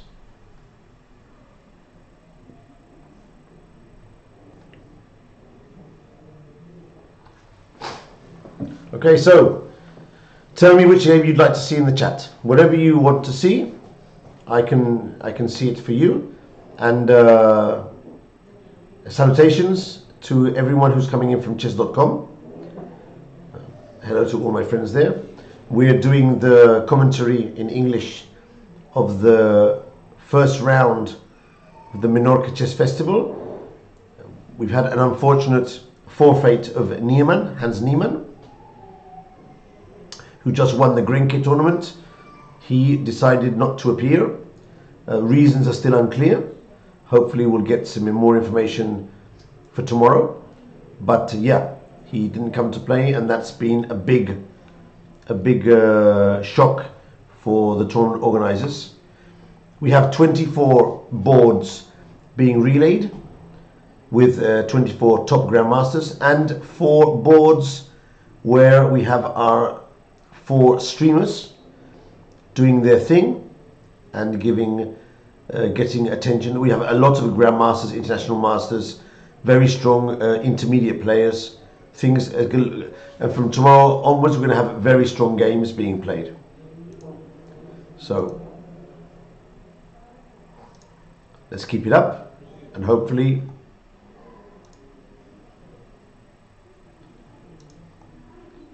we're going to have some very, very good games. Top games we're going to have. Okay, let's drop back and see how power was going with Alexeyenko. We were looking at this game with Miguel.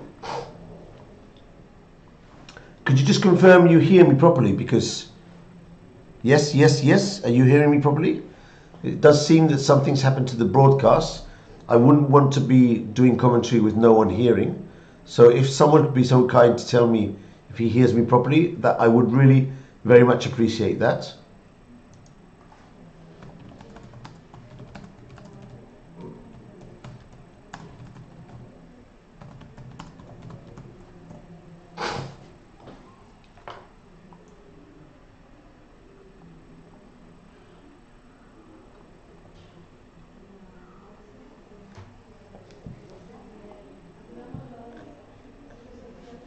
Yeah, great. Anna Lovic, hello. Dimitra, it's nice to see you in the chat.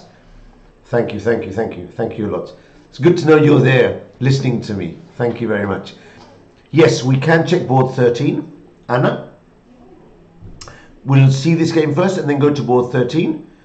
And let's confirm the players you want to see on board 13 are Daniel Darda from Belgium, very strong grandmaster, playing with white against Christopher Tulin. Just confirm to me in the chat that's the game you want to see, and we'll go there immediately after we've looked at this game. So we left this game before and we were considering queen to h6, a different approach by Kirill, hitting the pawn on on e7. e5 seems to be a reasonable move. Knight to b3. Now, as you can see, the knight on d7 does have to guard the pawn on b6. So that's a small problem for Pau. Rook d8, sensible. Rook d1, again another sensible move. This move might be to play bishop to f8 at some point. a5. This is probably a good move, but risky. Board number 14. Board number 14 would be Anirudh Chatterjee against Maxim Chigaev. I'm suspecting your son is Anirudh Chatterjee. We'll check it right now. Okay, Anna, just give me a second and we'll check it right now. No problem. So as I was saying, this is a very risky move because according to the computer it's okay, but we are dropping the square b5, and if a knight lands there it can be very dangerous. But Marin understands that he has to push the queen away. So there's an offer exchange of queens.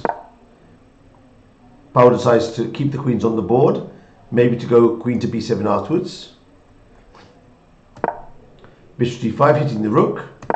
Rook c8. Queen h4. Some maneuvers here. Power's playing very sensibly. Knight f8. Recycling the queen to here. The knight. And this is the position. I think Power has a very decent position. Very decent position. I'm not quite sure if he's better, but I would never say he's worse here. And also the pawn on a4 could be a problem in a while. Okay, let's see if we can find this game for Anna. His name is Rafael Adam from Canada. Let's check.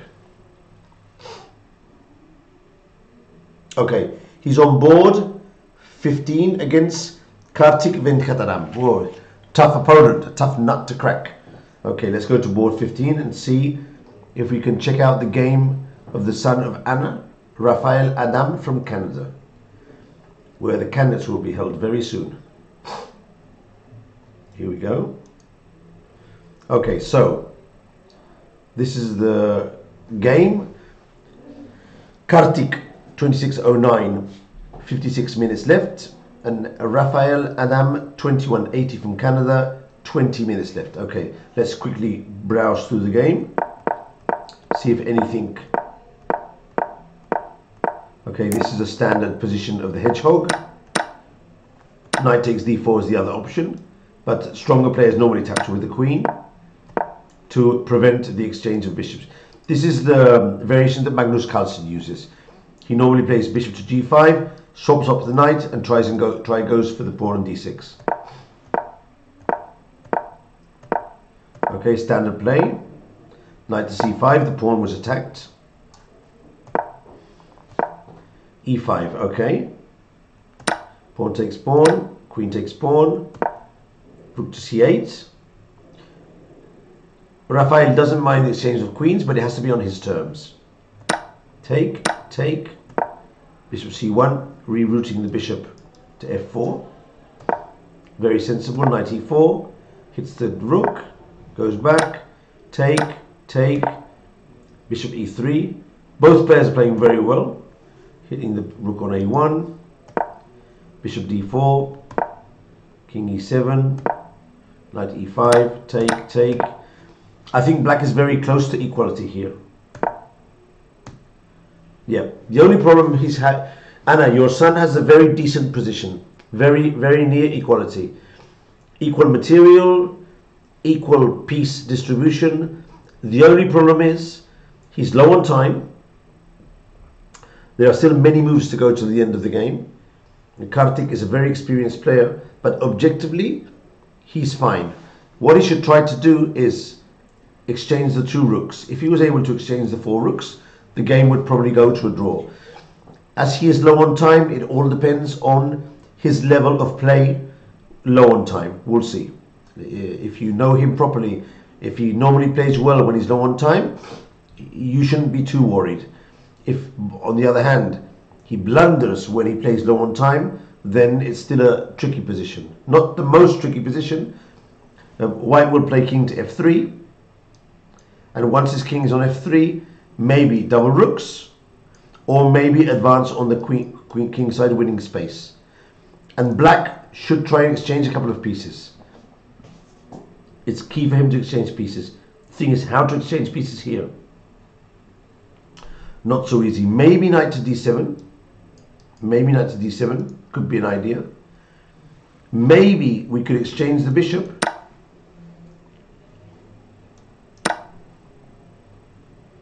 Let's see if this is possible or not. Here we could play knight to d3. This would be okay. Or f6 first. But let's say he takes with the pawn. Yeah, this is to my liking. If he takes with the pawn, we have rook to d7 and then double rooks. This is okay for black. He would take with the bishop. And now if we play knight to d3, white can capture the pawn on g7. So first we have to play f6. Bishop c3. Now I'm wondering, if we exchange the 2 rooks here, can we get a draw here with black?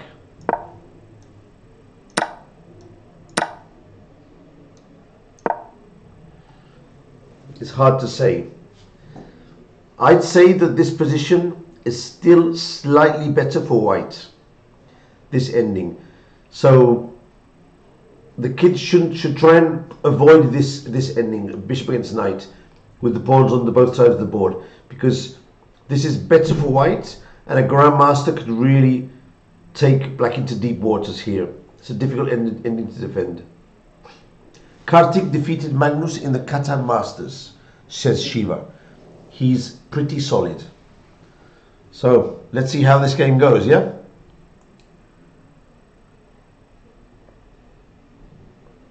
Okay, Anna, if you want, we can come back here in a while and see if they got to this position or not. Yeah, let's choose another game.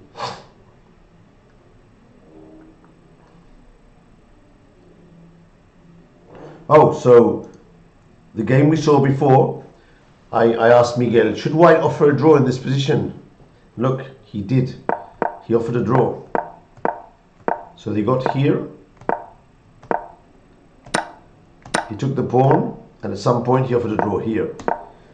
He's clearly worse, but the player with black and 400 points less decided to accept the draw and not complicate his position.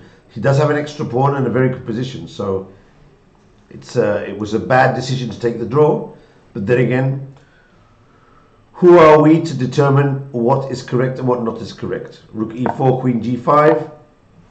He didn't want to play this position, although objectively black is completely fine and you can't really see much compensation for the pawn. The thing is, the draw offer is there, and if you say no and then you lose, you'll want to have accepted the draw offer. So it's never easy, never easy. I've been in that position myself many times. As an international master, I've played against many grandmasters. I've had very good positions, they've offered a draw. Sometimes I've said yes when I should have carried on. Sometimes I've said no and then lost the game. Very tricky. Normally when a grandmaster offers a draw, you have a good position, because if not, he wouldn't offer you the draw. The thing is, if you can find the way to try and win. It's funny because I went to get a coffee, and on the way to the bar, to the coffee bar, I saw Lagarde walk very fast with a very, very bad face. And I thought, maybe he's going to the toilets, or maybe he's finished. And of course he'd finished with the draw. So he was going back to his apartment to try and see where he went wrong. Okay, so let's see more games. I'm going to try and pick up games where one of the two players are already better.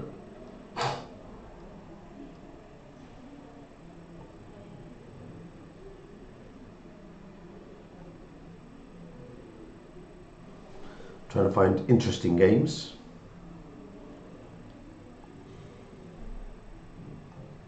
Aha, this one looks interesting. This one looks very interesting. White may be near to a victory in this position. Idani Poya from Iran against Spaniard's Daniel Molina. Okay, so what to do here? I see several very interesting moves, but there are some tricks still in this position. Check out this trick. Bishop to e4. I think c7 is the best move. This is the move I think I would do and push these pawns up. But bishop to e4 seems very good. And look at this trick. Check this one out. Pawn takes pawn. Bishop takes pawn. Rook to b8. Check. And now, if we try and keep our rook on the 8th rank to capture the bishop, we'll be faced by a mate on the 8th rank here. So obviously both players will see this mate and not fall into this trap, but it goes to show that sometimes you have to be a bit careful. Anything can happen if you make some sort of mistake. I think he should just play c7, and there's a lot of material advantage. We don't even have to recover this pawn. If he tries to defend it, these two pawns run down the board.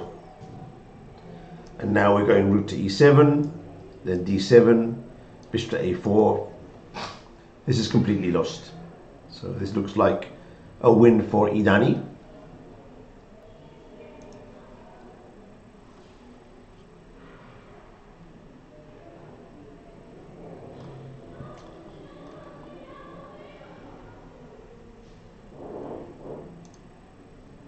My friend Eduard Aymerich has quite a good position against Max Warmerdam.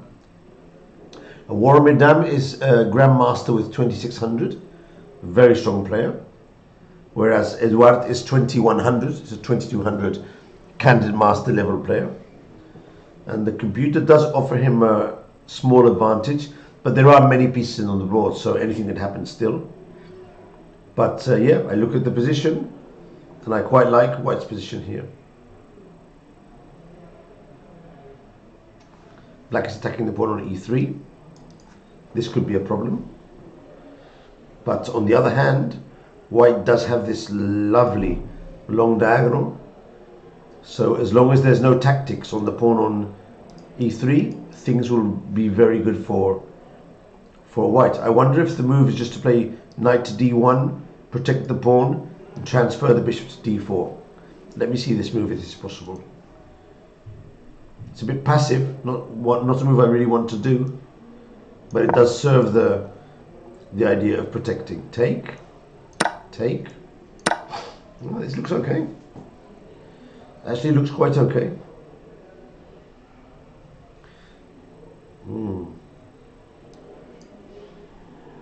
Yep. Quite okay. José, hoy hacemos retransmisión en inglés toda la semana con el torneo internacional. No Spanish broadcast this week. This week I've been signed up by the Menorca International to do the broadcast in English. If you want to listen to the broadcast in Spanish, you can go to El Divis TV and see our friend David Martinez next to, he's on the door next to me here, and behind us we have all the players. So the broadcast will be in English this week, okay? And every now and then Miguel Illescas will come. Hopefully he'll bring some title players as well, and you can get an insight into the way they play. But Jose, thanks for coming along, okay? Muchas gracias por estar aquí.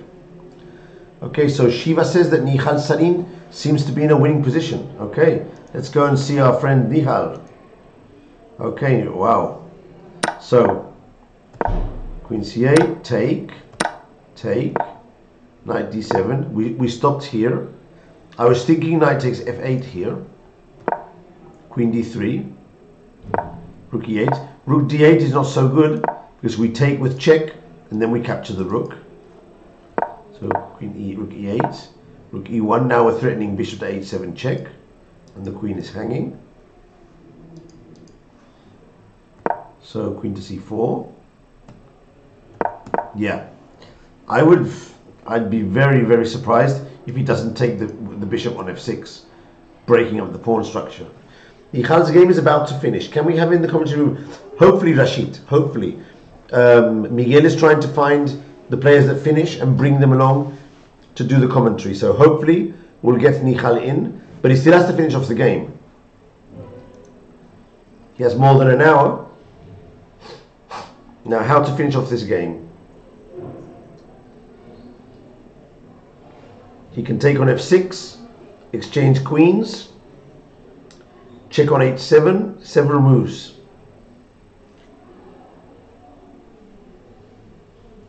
Which is the most logical move here? Go to the ending. Let's see what happens if he goes to the ending.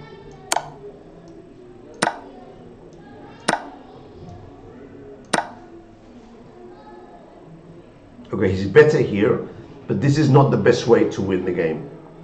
There'd still be a lot of game in this position, only +1 according to the computer. So we need something more stronger. Okay, we could take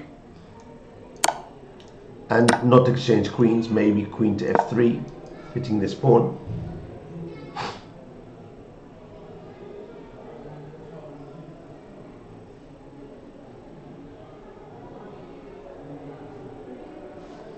king to g7.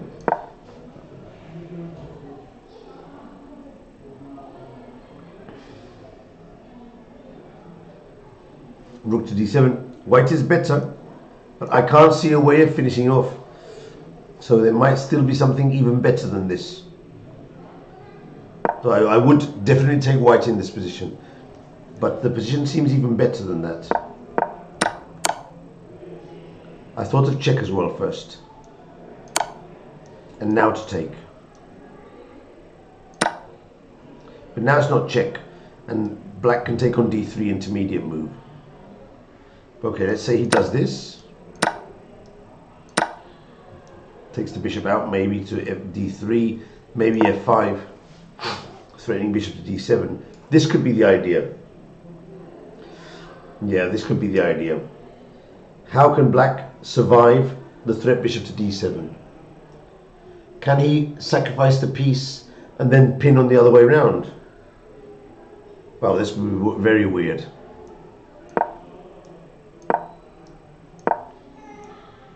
This is the crosspin.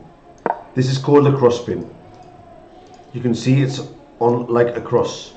Now this would be unbelievable. If he does a crosspin here, this would be unbelievable. Because it's a sort of zugzwang position. White has an extra piece, but he can't move the bishop. So it's a crosspin.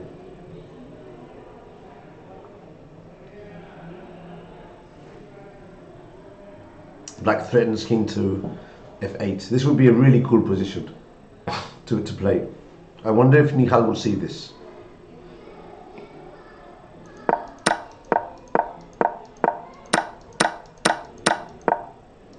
Okay, well he's still thinking, so we'll leave the position as it is now.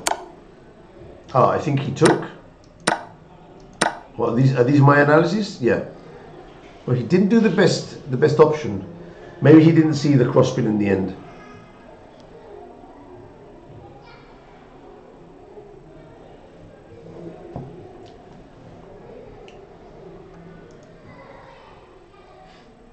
Okay, let's choose another game.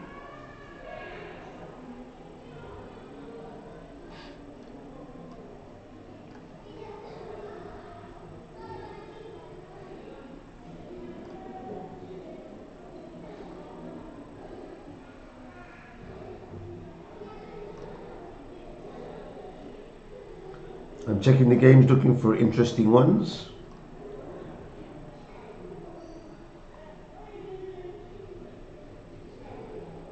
Ooh. Something happened in the game of Anna's son. What happened here? We left it here. Ah, rook to d6. Not such a good move. He wants to double rooks, but this is a weird square to put the rook. Take. Oh, no, this is not possible. This must be a broadcast mistake. No, I don't believe that this is like this. Anna, I'd be very surprised that your son played rook to c6. I would say this is rook takes c5, and they're playing this position. I'd suggest this is the position, yeah? I wouldn't think that this move has been played. This looks more like a broadcast mistake. Sometimes you take a piece. For some reason the rook clicks on the square before and the move is wrongly broadcasted. So no, this move just doesn't make any sense at all. Let's look for other games.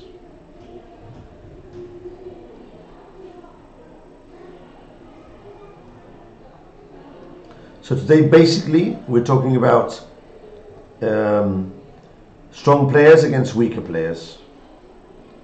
And tomorrow we'll start getting the games of grandmasters playing against each other.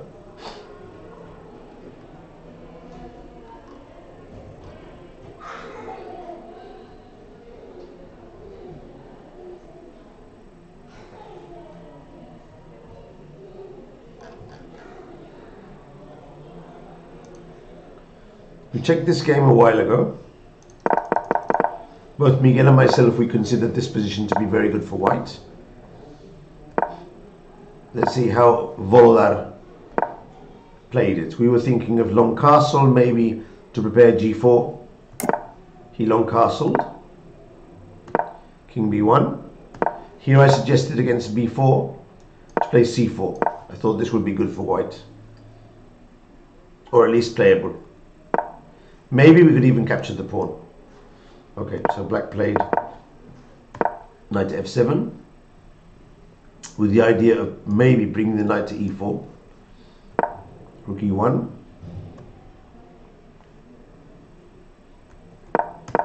And here we are. Now, it doesn't look that Volodar Murzin still has a very good position, but you can't really see nothing concrete to finish the game off. What should I do with black here? Knight to d6 maybe, but then knight to e5 is strong. Maybe some prophylactic move such as king to h8, or maybe rook to c8. So many different moves here. A difficult position to play with black, very difficult. So Sridevi Fragnavan asks analysis on the game between Hebar Ejan and Grandmaster Pichot on the move bishop to d7. Let's go and check this position of Pichot and try and give some analysis. Okay, so this is the position.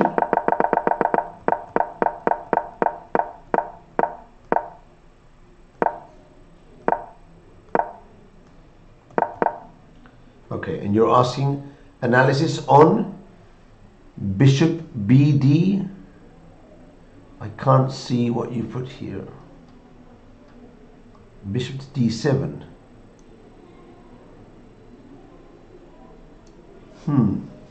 But there is no bishop to d7. So what exactly are we talking about here?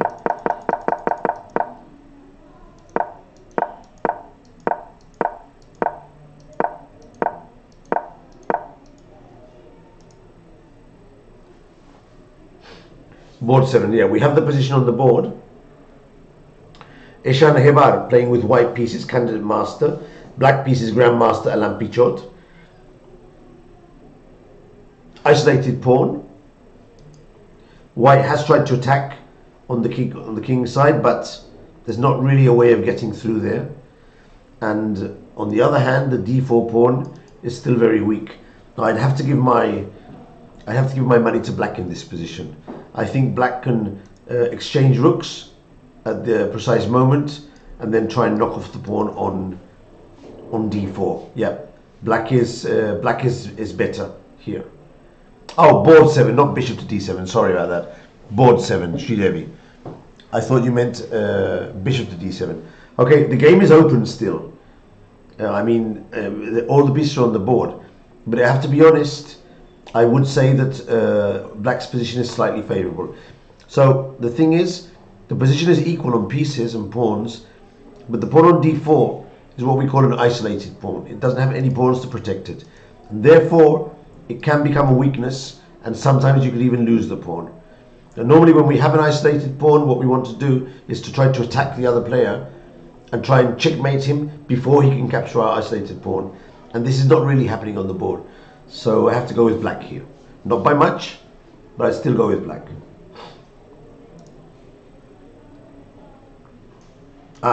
Sarin won, so quite a surprising resign. Okay, he resigned here, so the other player didn't see the crosspin.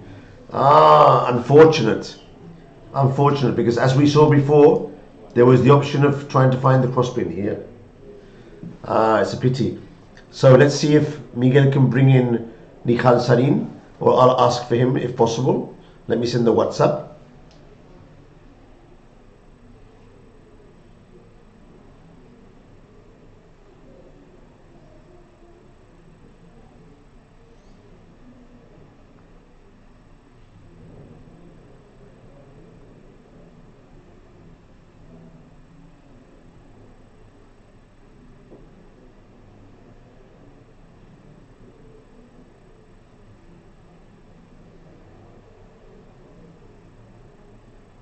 Okay, so I've asked for Nihal, and we'll see if they can bring him here. It would be cool.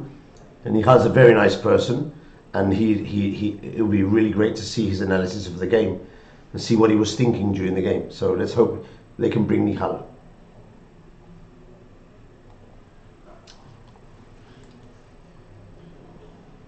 Meanwhile, we'll scroll over some other boards.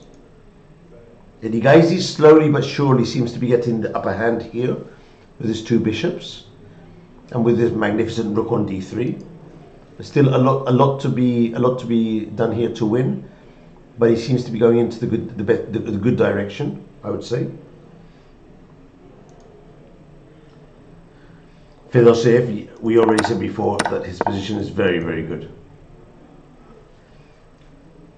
But there must be something wrong with the board, because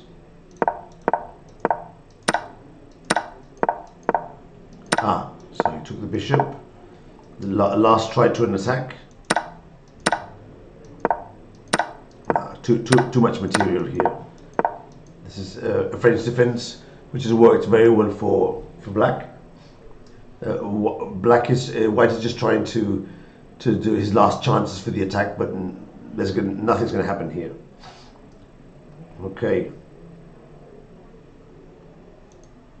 Pau is doing very well. If Pau can win this game, this would be fantastic. Look how he's placing his pieces. Very well placed. The thing is, he can't make not even one mistake, because Kirill will pounce on him if he makes a mistake. But objectively speaking, he has a very good position here. I think Pau could get a draw in this position.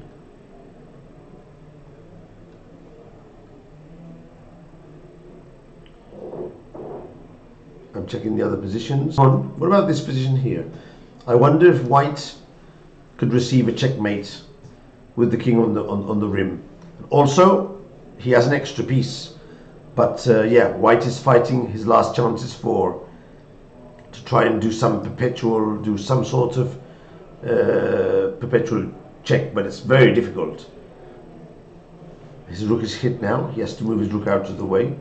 Maybe rook to f2 or even rook to f5. Rook to f5 seems decent. He does threaten the mate on h5 here. Yeah, this looks good for black. So Chigaev, unsurprisingly, should be winning the first game with the black pieces.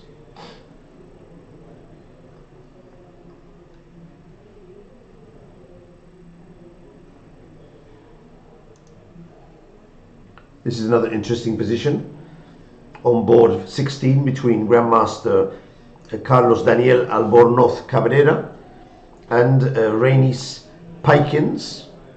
I think it's from Letonia. Let me check the flag.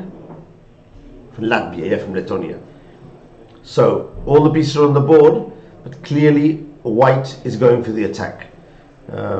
Typically in this position, first of all, we go and exchange the bishop to weaken the dark squares, and then we would try and get in with the queen, and probably with a sacrifice of a piece. But I'm wondering if he could actually sacrifice the knight here and then go bishop to h6. I'm wondering if this would be possible. No, he went bishop to h6 straight away. This is the standard move. You exchange the black bishop, go in with your queen, and then sacrifice a knight to bring in the rest of your pieces. This is going to be winning very, very soon for Carlos Daniel with the white pieces.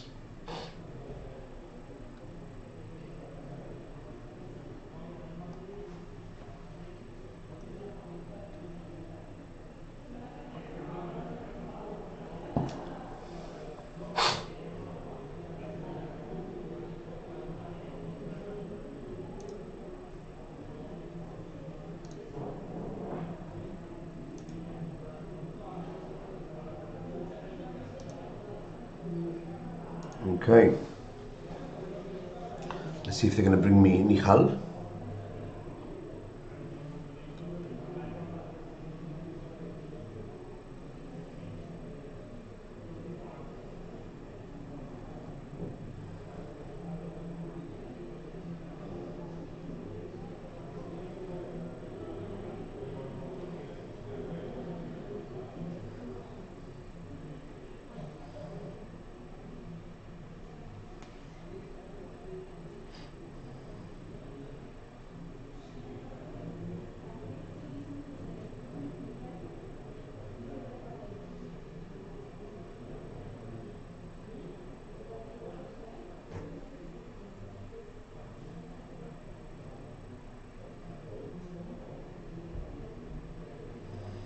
No luck, yes, but we're trying. We're trying.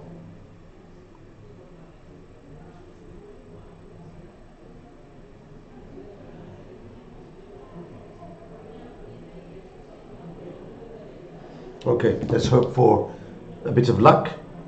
And Nija can come over here. Let's check the other games. Let's see what's happening here.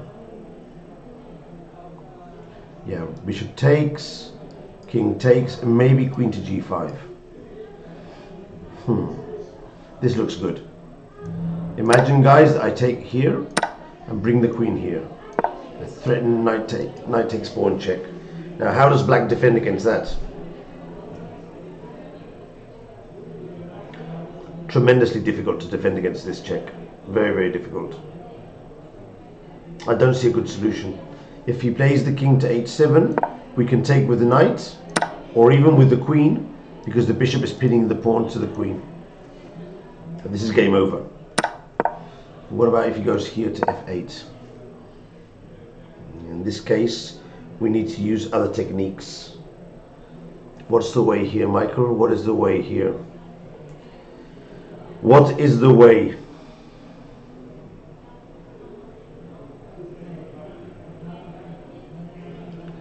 What is the way here?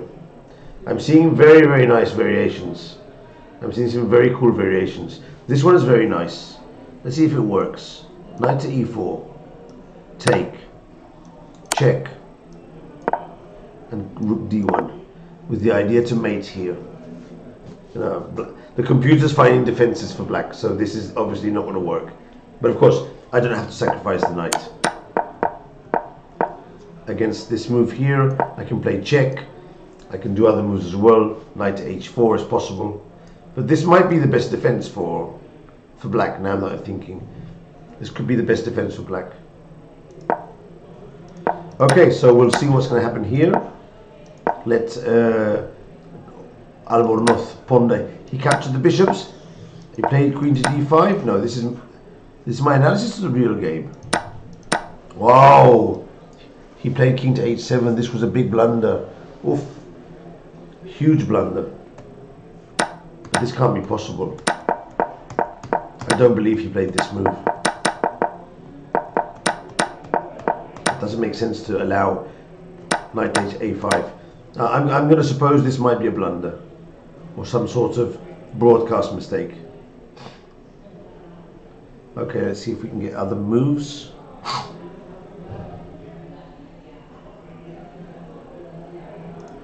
Board 14 is blocked. Now he has to take with the king and the pawn on. No, but this can't be possible, an extra rook. This is also a board which is broken down. So we're having some broadcasting problems. Oh, this is an interesting game. Manuel Ermachenko against Danil Yufa. Very unbalanced. Let me check the position for a moment, take stock of what's happening. Equal material.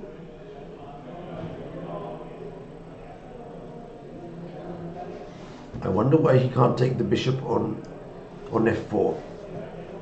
Could it be because we play rook takes e3? Let's see. Take. Ah, because of knight takes b7. Ah, this could be a problem, yes. This could be a problem. And then we promote the queen afterwards. Yes, this would be a problem.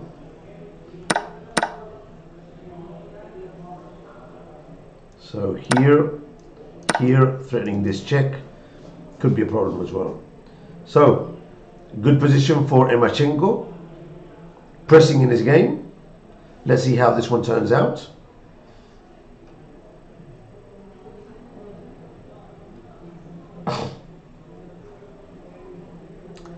Gabriel Perez, also with a slightly better position against Rinat Jumabayev.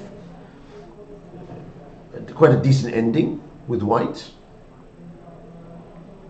Very good chance of getting a draw in this position for white, actually. Could easily get a draw here if he plays well. The time situation is a bit worrying. 4 minutes against 39. This means that if there's some tactics in the position, then White will be in time trouble. He won't have enough time to pull through. So problems for time there.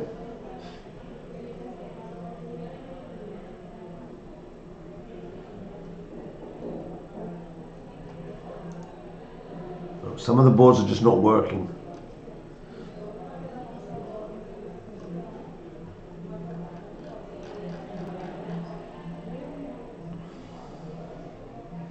Okay, Eddie Gaisi should be winning now. Look at those pawns, how they're advancing. Very nice. Threatening f3. Okay, he blocks with the pawn. Now we have to find the best way of winning this. What's the best way of winning this with black? I think we can maybe capture here.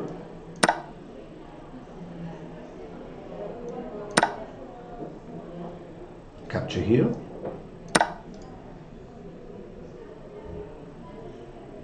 Big trouble, yes? And now king to g5. And this knight is about to be lost.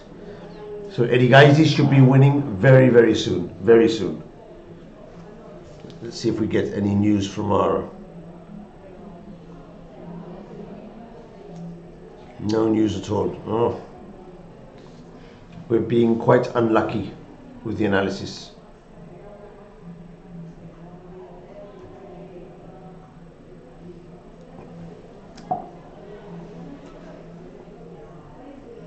So Eddie Gaisi is going to win for sure against Eugene Robes. Looking at the screen and the papers, I would say that tomorrow most of the favorites are going to win their games today. So tomorrow we will have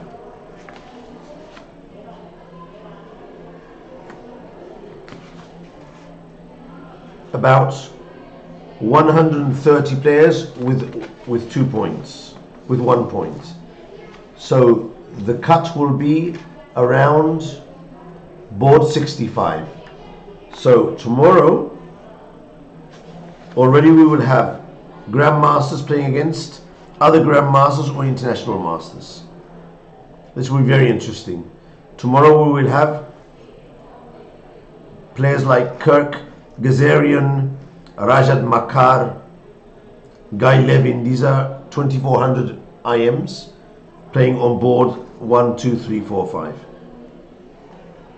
Very interesting. So tomorrow we'll have tough games on all the top boards, which will be very cool. Okay, so Eddie Gaisi is winning. Sain has won. Fedosiev is going to win. This is clear. We knew this from before. Van Forest won by forfeit. This one was interesting. Equal position according to the computer, but again, the weaker player low on time, and with a pawn down. He does have some compensation, but it's positional compensation. That's very difficult to impose when you're a pawn down against a 2600 player. So I'm going to give my odds here to Aravind to take this one down. And Pau, how's he doing? Time trouble looming, but 30 minutes against 12, so he's on the better side of time trouble. Oh, he's playing very nice, very nice, very nice. Oh, he's giving up the rook now. Oh, very nice, very nice. 30 minutes, a good position, outplaying the Grandmaster with ease. Very nice. So let's say he takes the rook, which is the main move. Now I suppose that he will go in with the knight to d6, making his own threat. Okay. You have to move the queen here.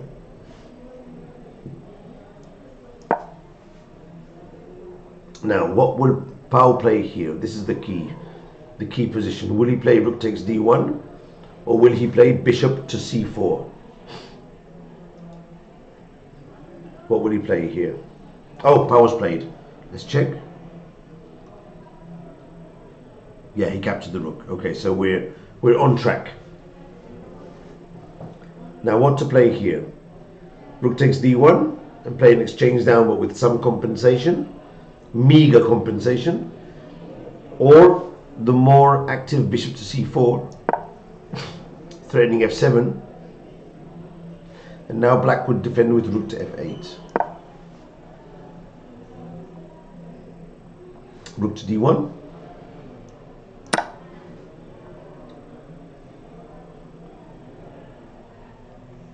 This is not easy. Not easy at all. White's pieces are very, very active in this position. Very active. And there are some threats. Computer says that white's better. The black is better. But this is not easy at all to play with. But okay, let's just trust that Pau will find interesting ways of putting pressure and maybe doing a comeback. So we'll get back to this game in a while. Okay, Fedoshev won finally.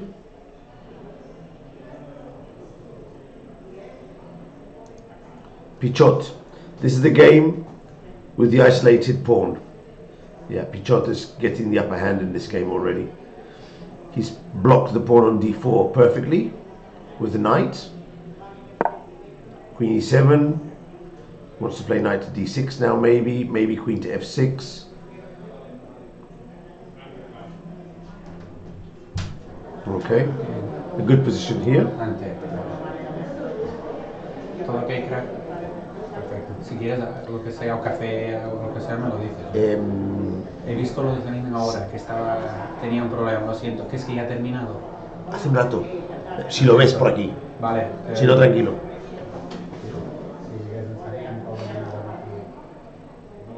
Okay, we've asked for Sarin, so let's see if he can come. I'm actually liking a lot the position of Aymeric against Max Warmedam. Very good position here for Aymeric. We left it here a while ago. He played knight b5.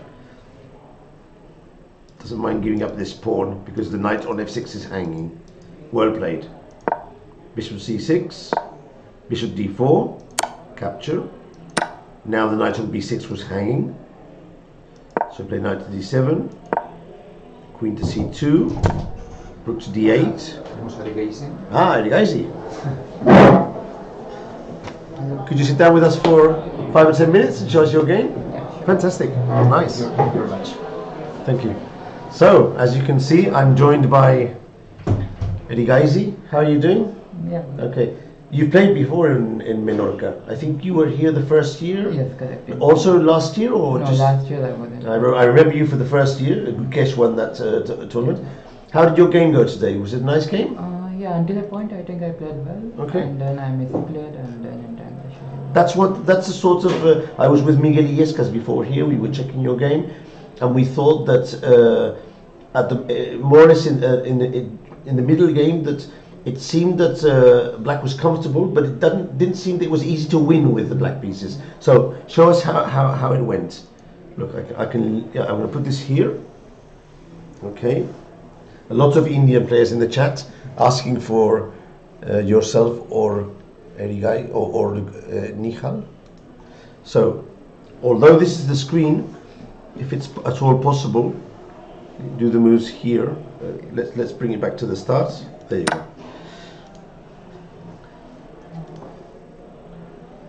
There you go. Yeah, so.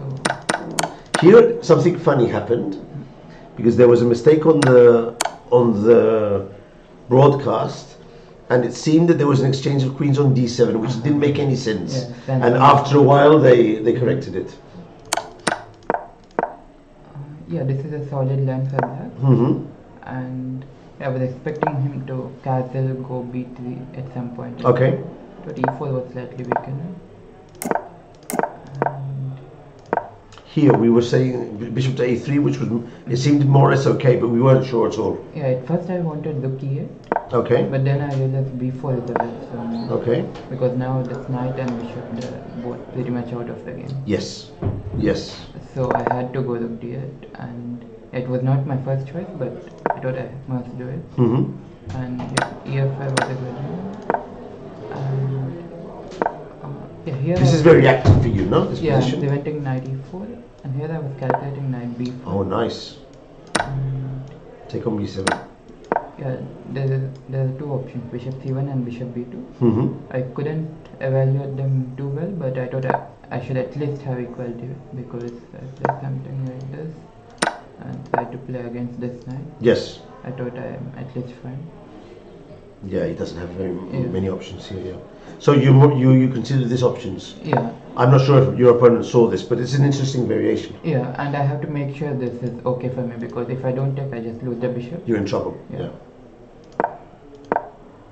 And So you spotted this before playing rook d4 then? yes, Yeah. correct. Here I thought rook d8 was logical, and here I was choosing between rook d3 and rook d7. But maybe I should have played rook d7. I did not like rook e1, but I think he would have gone knight c5 anyway. It's very likely. Yeah. Because Yeah.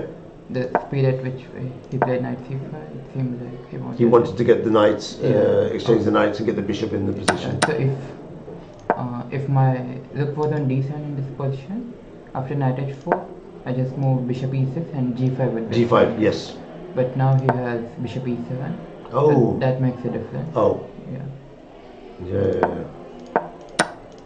And But you still have a very comfortable position here, no? yeah. Here I thought he should go bishop h3. Yeah. And rook f8, rook d1, rook take. Yeah, I was looking at something like this. There's still work to do in this position. Yeah, Yes. yeah, it's not easy. But this is the way to play with white, of course. Yeah, he should have tried something like this. Yeah. And even this wasn't that bad, I thought. But exactly had to go bishop h3 here. Oh. What's the point of king f1? Where's the mistake? Actually, I just realized there is f4 directly, because gf4, bishop d8, f4. Oh, bishop d8. Yeah. Wow.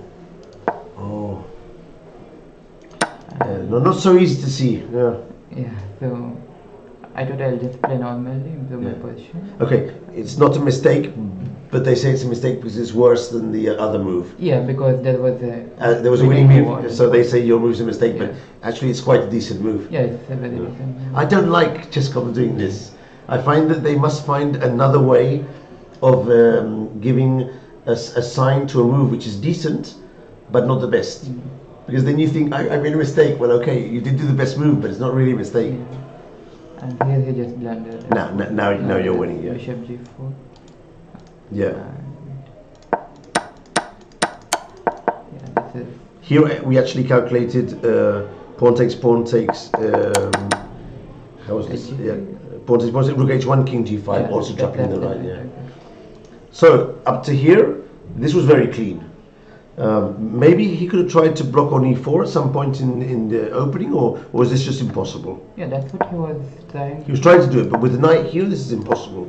Could he Yeah. have done it But if somehow he goes here? like rook e1, there is bishop a5.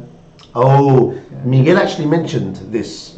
He said, I'm not sure about this position because white can never put the rook on e1 because of bishop a5. Exactly, yeah. Okay, so you had it more or less under control at all Yeah, moment there then. is not much stability in white's position, I think. If you could end up blocking here, Yeah, then white then is it would better. be at least equal, no? fine. Yeah. But there's no way of doing it, and black is very active. Yeah. And this knight on g5 has many problems. Yeah. Okay, quite a clean performance, and there's going to be surprises today because. So, will you be following also the candidates apart from playing here? I think not very clearly. Maybe when you finish, are you planning more tournaments in the area, or you just came to play this one? No, after this I'm going back home. You're going back home. Have you played before? Where have you come from before? Okay, I was in Germany for a very long time. Okay, but you didn't play Grenka, didn't you? I did play Oh, you played the Grenka. Open. Okay. How did that go for you over there? It was decent. I actually saw. Now I'm remembering. I saw one of your games. Very nice knight ending against Elgamos. No, it was not a nice end game. I just got lucky. I know, but the ending, the final part, it seemed quite cool and quite interesting. Yeah, but it was always a draw, or was it difficult to hold he that? just had to, like, even at the very end, he had to go knight h5 instead of king f8. So he still had chance even to the very end? Yeah, yeah, and I Wow. saw that during the game. Okay. But I think he was defending for very long, so he just Yes. got tired. He's And tired, and something that's happened to all of us, yes. I noticed that he was always moving like this, but you were completely composed and calculating. And it seemed to me that I was wondering if the pawn would not be the f pawn, but maybe another of the pawns, what difference would be there?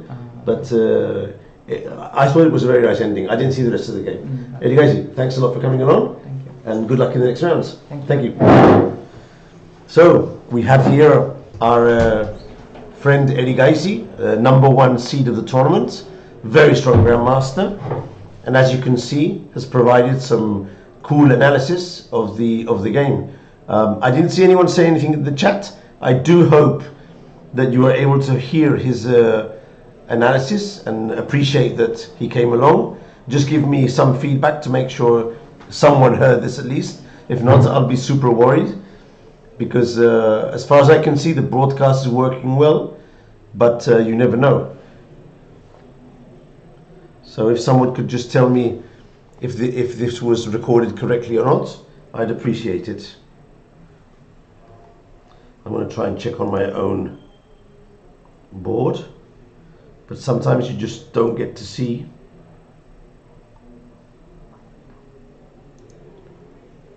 Ah, fantastic. Anishka says that we did hear Arjun just as well. I was a bit worried already.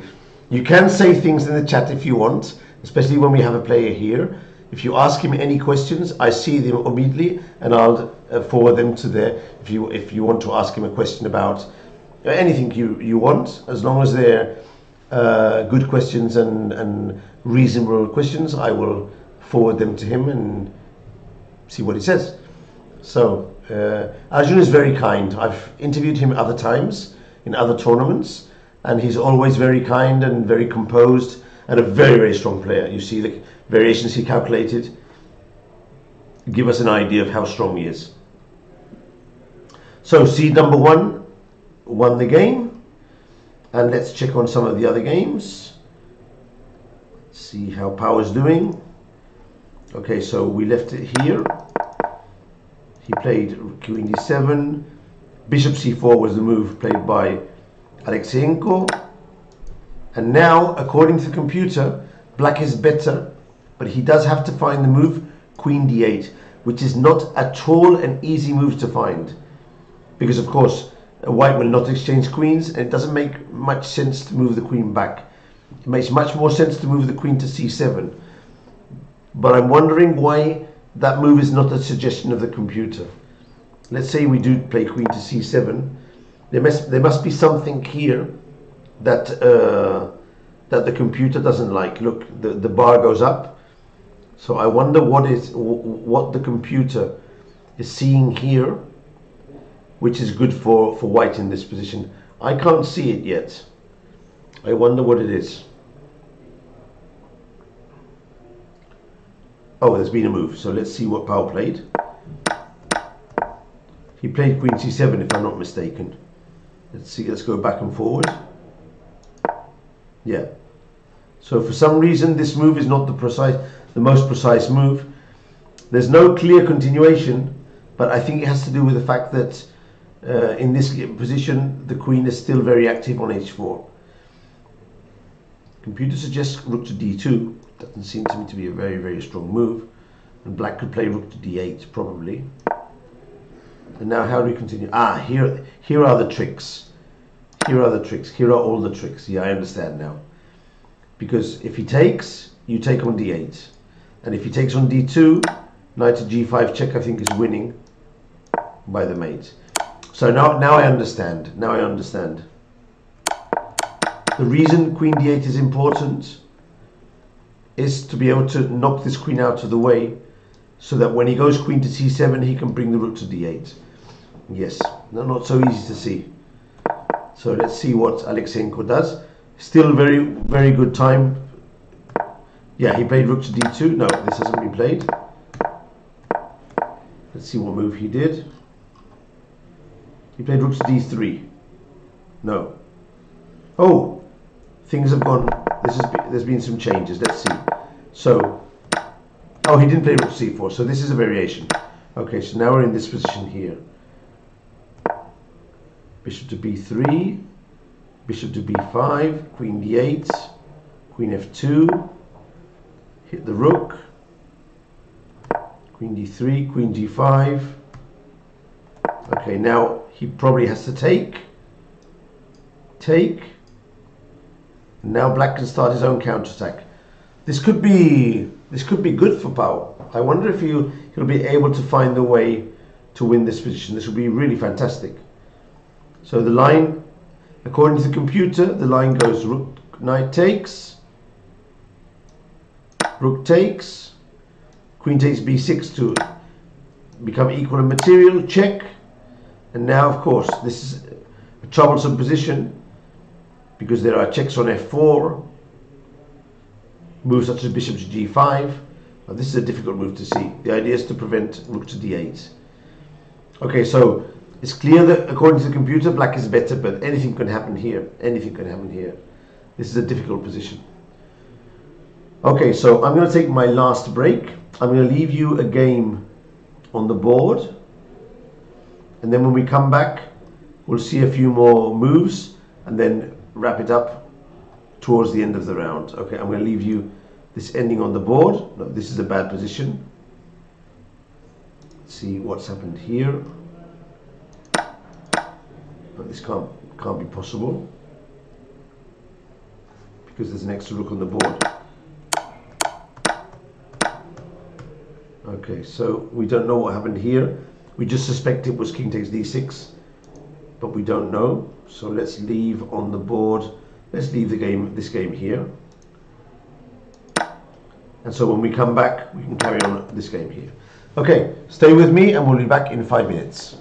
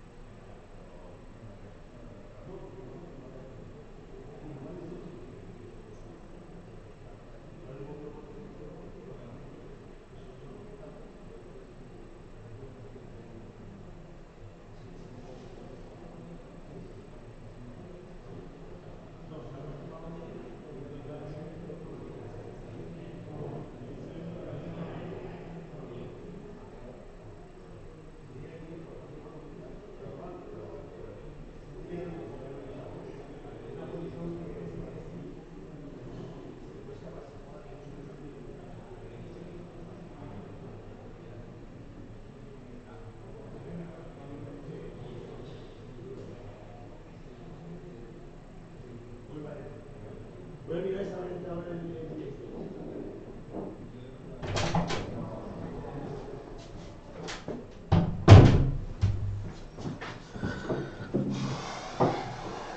guys, so we're back again, and we're going to try and find some interesting moves to finish off this broadcast. I was watching the game between Alexeyenko and Pau live, and some really interesting things have happened. So let's go to the key position. Now here, according to the computer, this is a mistake, and the correct move would have been to play bishop g5, just trying to stop this rook to d8. And here it seems that black might still be slightly better. But Pau has played this move here with the check, thinking that this is good for him. But now the problem is that if he goes with the queen, of course there might be a draw here. But if he takes this pawn, there's a checkmate, which maybe Pau didn't see. And there's checkmate with the bishop, like this. So this is one of the lines that Pau may have missed when he went for this line. I'm not totally sure. So he had to go back with the bishop. And now white should play h4, which he's done. And now he not only attacks the bishop, and depending where the bishop goes, there might be some problems with rook d8, but also he's giving himself a free square for the queen. And now maybe black should have just played these checks and try and get a draw. But he's played e4, and this might be a mistake. This might be a mistake. Pawn takes pawn, and it's unclear to me why he sacrificed this pawn. Bishop c2. No, I think he's going downhill now. Now, if he finds, yeah, one of these two moves are very strong. Yeah, the bishop to c2 hits the queen, hits the rook, and pretends to capture the pawn, and then do mate on h1. This sounds good, but white hits the rook and offers extra protection to the rook. And this is the position where they are now. Things are not going well, because now he'll move the rook. I'll capture the bishop. And yeah, this might be losing. Yeah, this is most probably losing. Most probably losing. It's going to be a pity for Pau, because he had a winning position before, more time on the clock. But then again, this is part of the learning process, getting winning positions or very good positions against grandmasters, and having enough talent and calculation to finish them off. So he won't feel good about this game, but for sure it's an important learning process for him. Okay, let's check the rest of the results. Results are coming in. Let me check if they're coming in also on the chess results, and I'll show you them on the screen. Okay, let's open up chess results. Here we are, and you can see them on the screen for yourself, hopefully now.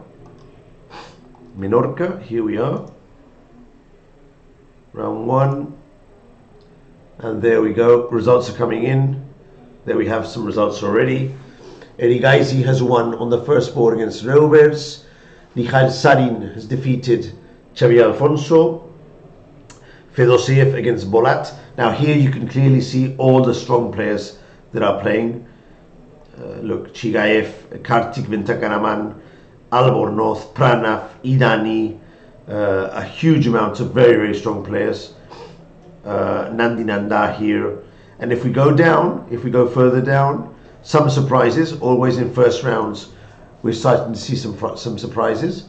But if we go down, look at the amount of grandmasters. Board 44, Pepe Cuenca. Pepe Cuenca playing against Carlos Martinez. My friend Carlos playing against Pepe Cuenca. 2500 player. Lamart, Spor, Zidar. All these are excellent 2500 players.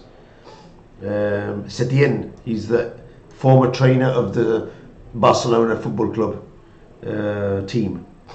So as soon as we're going down, we're seeing Seaman. He's the champion of Europe of under 18 from Poland.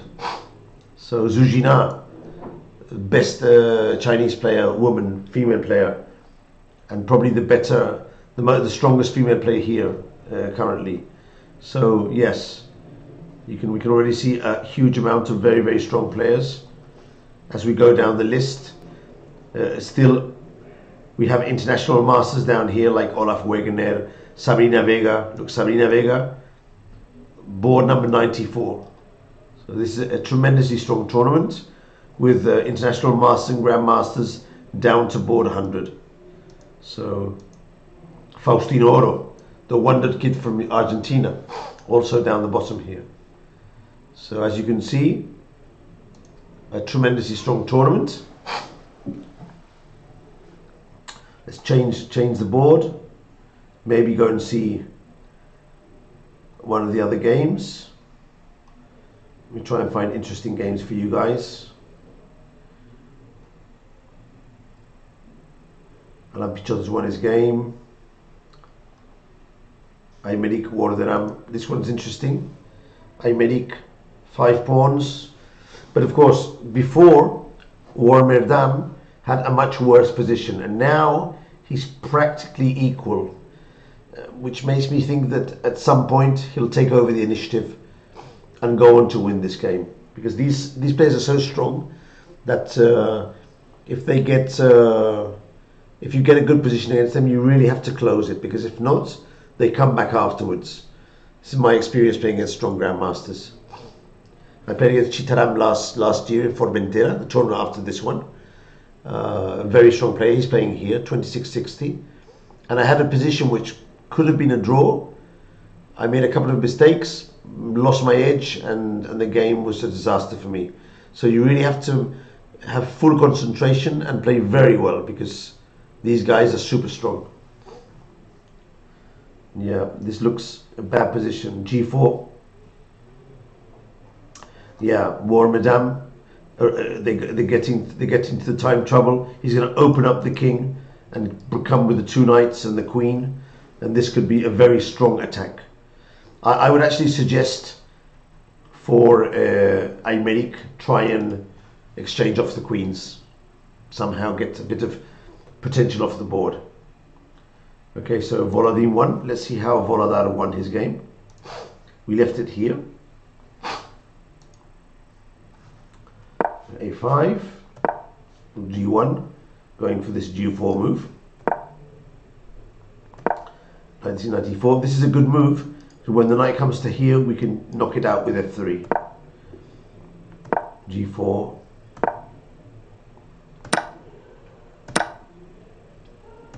Exchange sacrifices, try and reduce the attack, but nothing going. Sacrifice, sacrifice.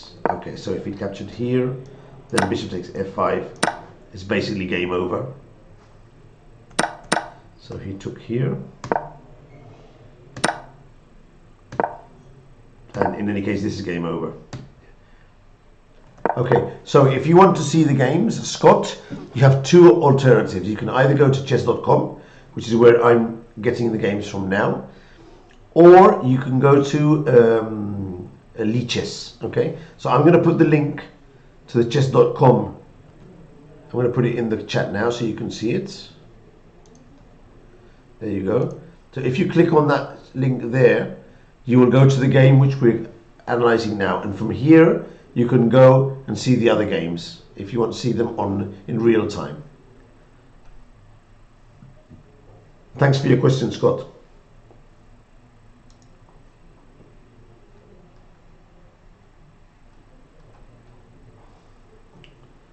Yeah, let's see if Pao is able to hold this, but it's looking bad for him. He played rook to b8, took, took, took.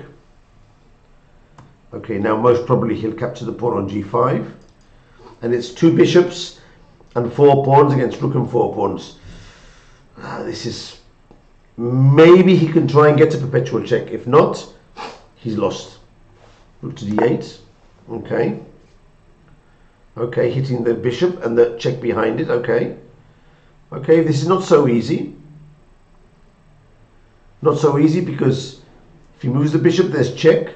So basically, he has to play queen to b5 to protect this pawn, and against check block with the bishop. This is not so simple. But of course, Aleksenko is a very strong player. So if there's a move to find, he will probably find it. And playing queen to b5 protects all his weaknesses. And from there he can progress. So he'd have to find this move here. He will have to give up something though. Possibly the e4 pawn. And try and find some sort of consolidation in this position. Now he should be winning. But there's still some chances. Of course, the g5 pawn is very strong if it doesn't fall, because it blocks the 3 pawns of black here. So we'll come back here afterwards and see how this finishes. But let's progress some other games. Oh, this is a fun game. See what happened here. So, okay, so there's mating threats here. Check, check, check. Knight to g4 protecting against the mate. Another threat of mate. Check, blocks, sack, h7, but there's mate here. So why did he do this? Now queen h1 is mate. Or am I missing something here? No, I'm not missing anything. But he's taking his time. So maybe there's something wrong with the broadcast, because this is mate in one move. It's very strange.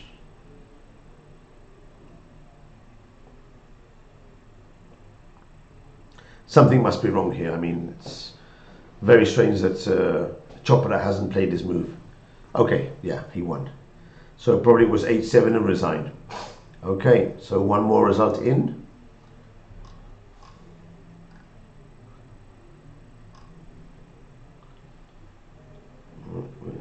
We're going to be wrapping up very soon.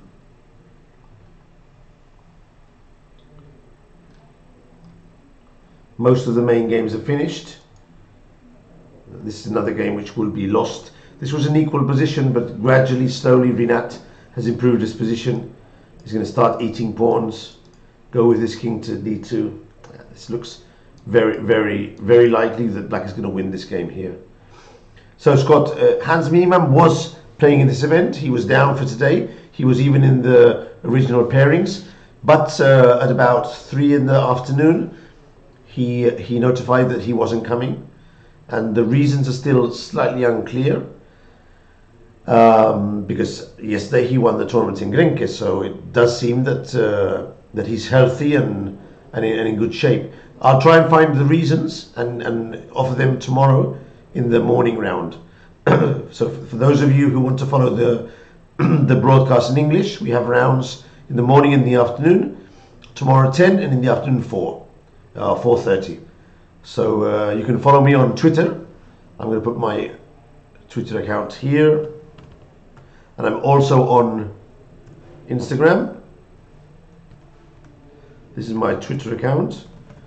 So I suggest you follow me on Twitter so you can see my my post with the timetable of the rounds, and I'm also on Instagram with my full name.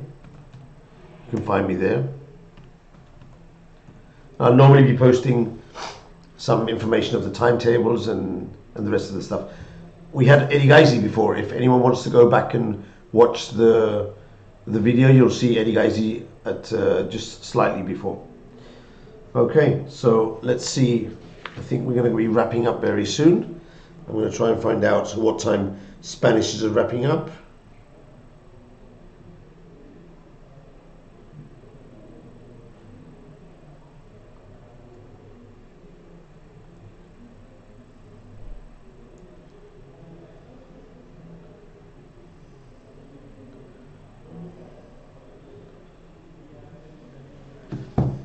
Okay, meanwhile, while we get this information, let's check another game. And Marchenko's holding on very well here. For quite a while he's had an equal position, and they're currently in this ending here. 4 pawns against 4 pawns, 2 pieces each. Maybe you could argue that it's very slightly better for black, but maybe not even that. Yeah, we could argue that the knight on c4 hitting on a3 might give a very small edge to white, but I doubt that that's enough to win. For example, king d3, knight c4, bishop c1. And I do think that probably white should be able to hold this position. It's never easy, but there's a weakness on a3, and there is a possible weakness on h2 as well. So black can still press here, but I think that with decent defense, white should be able to hold the draw. Let's check another game. Titumbaram has won, and what has our friend Kirill done? He's gone for another way of playing. He's gone bishop to e7. Okay. Queen takes pawn. King h3. Oh, he blocked with the bishop. This should be okay as well. And this is the way he's found to try and consolidate his position. Okay. So basically he wants to put the bishop on f6 protecting these two pawns. The other bishop, this pawn is never captured because of the queen a8. The other bishop will go to c4, the king to h3, and this is the way he wants to win the game. So let's see if technically this is possible. Let's go a4, only move. Let's see if he did it. Yep, he played a4. How would this work? I don't think he's going to play queen to d3. I think he's going to play king to h3. So let's play king to h3. And now a3. Now I was thinking bishop to c4. What's happening here? Oh, queen to b1. Ah. And there are some threats now behind with possible perpetual checks. So this is not so simple. Not so simple at all.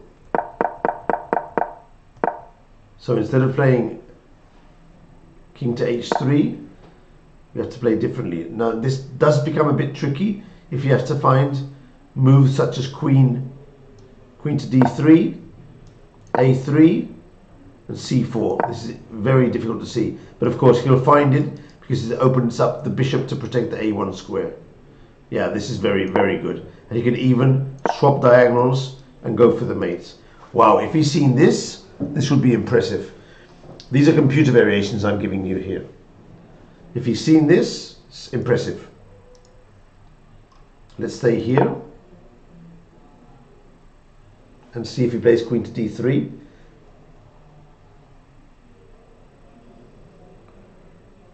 He has to put the queen on d3 because if he plays c4 straight away, hitting the queen, then he drops the bishop. So queen to d3, but he has to calculate queen to d3, a3, c4. He must make sure that there's no tricks and the pawn doesn't get to queen.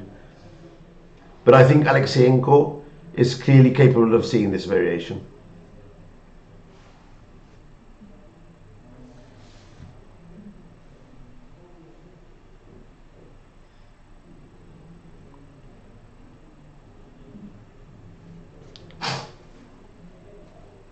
Let's stay here and see if he plays it. A pity for Pau because he played very, very good game. Okay, he's played king h3. Not the best move. Not the best move. According to the computer, he still keeps the advantage, but now, as we saw before, there are some chances of getting these ideas in. So not the best, a very practical move, a logical move, but not the best move. Let's see if there's more results coming in. Okay, let's update this. Okay. As you can see, Niemann is not on the original list. And there was a forfeit on board 4, where Van Forest won by forfeit against Shakil Absudabi. Quite unbelievable that Erigaisi, who's one of the 10 best players in the world, has come to Menorca to play. He did come 2 years ago, so it's really nice for him to come again and say hello to all his fans here. Okay, king to h3. Let's check another game meanwhile. Not many games left now. Ooh, Iberic went downhill. Yeah, the king is open and the knights have come to force the mate. Ah, a pity. Another game that that Iberic had played very well with white. But these guys, I mean, they hold onto very difficult positions, and then when you think you nearly have them, boom, they come back and punish you heavily. The round is finishing, not much left. Nearly all the games of the first boards are finished, and there's only 2 or 3 left which are practically decided. So very soon we'll be wrapping up. Let's stay with the game of Pau, see if he's able to somehow find a way to get back into the game here. But it's going to be difficult.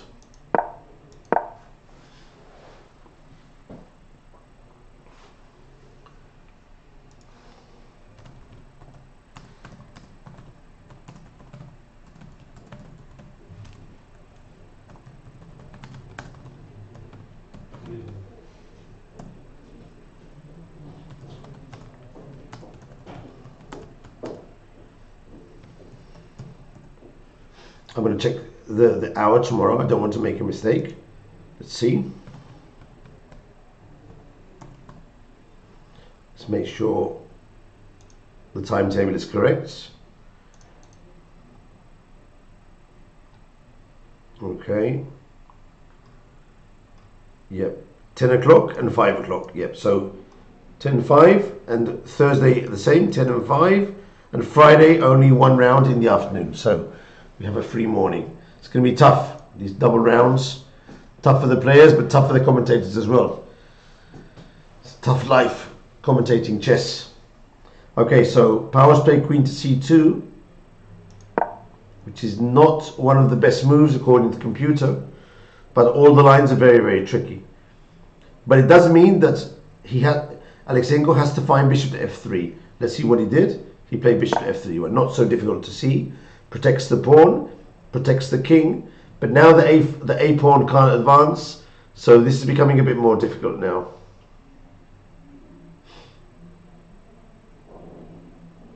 At any moment the c pawn is going to start to advance, and this will be a problem. But okay, let's hope for the best.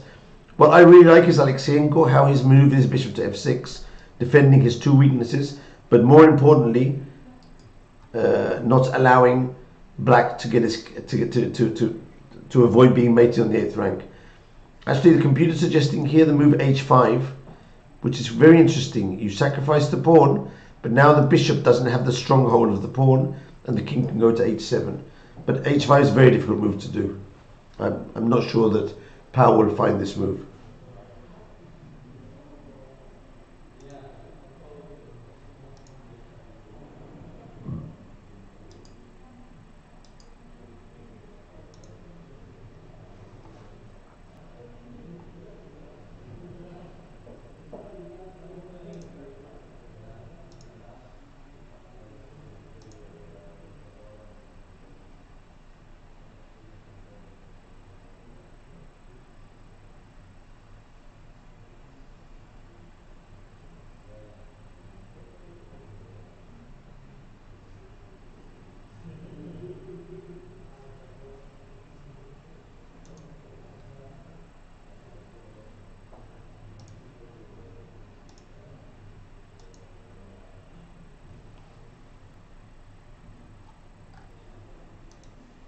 Of course, Black is already threatening to build. You can still hold here.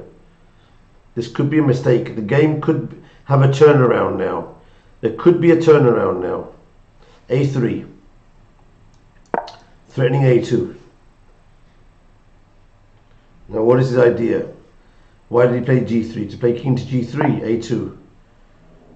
Okay, c4. Okay. The pawn is controlled. But we go around the back. Queen b1. Now we're threatening to check around the back. c5. Protecting. Alexenko's probably visualized something like this, where his bishop and the queen protect against the promotion, and he probably thinks that he can get through.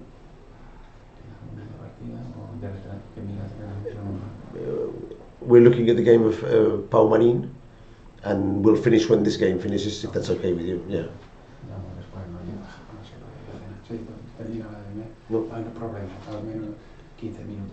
10 minutes, 15 minutes? Okay. So we have about 10 minutes left to broadcast, and we'll stay with this game to see if it finishes, and if not, then we'll go over it tomorrow. But yeah, A3, bishop to B4 played.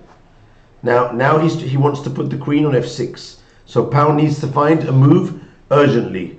Now he probably considered that the only move is rook to D8, queen to F6. But now we can probably sacrifice the rook, and this may only be a draw. A2, and now he has to check to the draw. And Alexander doesn't want to draw. So let's hope Pau is able to find the move. Let's hope he's able to find the move. Rook to D8. What he can't do is play A2. If he plays E2, queen F8, he's going to get mated here. So he needs to find rook to D8 and sacrifice the exchange. Doesn't seem so difficult. He's played. Let's see what he played. Yes, rook D8. Very well. Well played. He doesn't know it yet, but he's on the way to draw this game. Okay. Okay, now this is not so easy because he's threatening rook takes bishop, and the pawn is very near queen. Now, of course, bishop to F8 would be a draw repetition. This is clear. But what other chance do we have to win?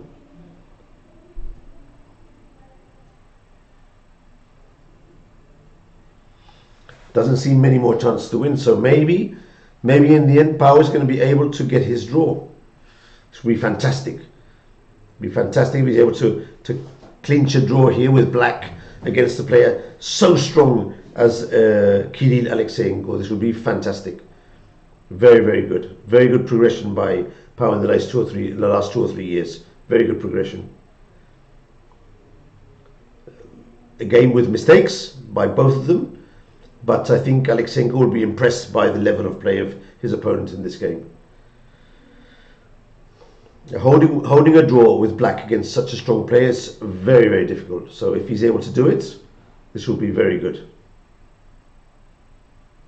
Okay, so Alexeyenko's played. He's played bishop F6, and now we have to go back with the rook. He has to go back, and the game might end in a draw. But I wonder if Alexeyenko will want to draw here. But how can he play to win this position? That's the thing.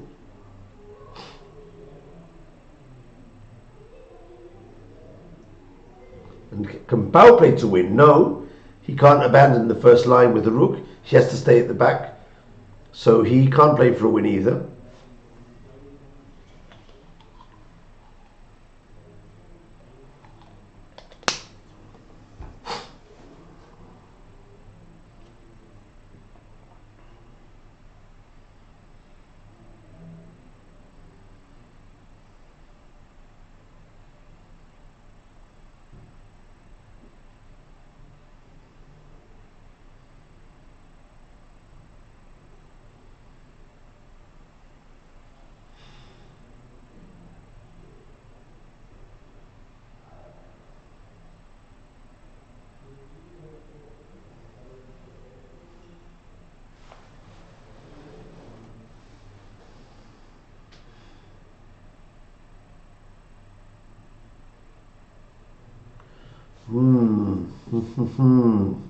Pau, don't go down to 1 minute. Try and force. Oh, okay, he played. He just went back. Okay, now let's see if Alexeyenko, with the 1 minute and half he's got left, let's see what he can do.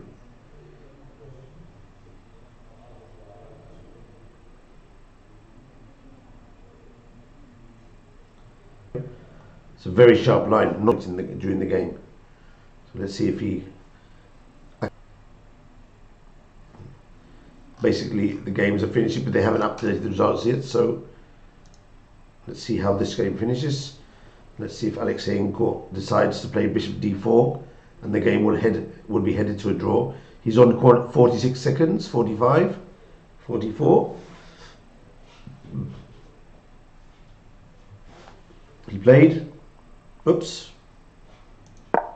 He went back and Pao's repeated. So with a bit of luck, the game might finish in a draw. Let's see what he played.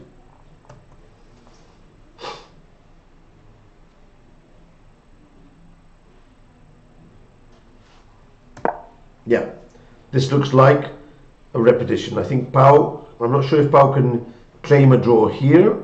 No, not yet.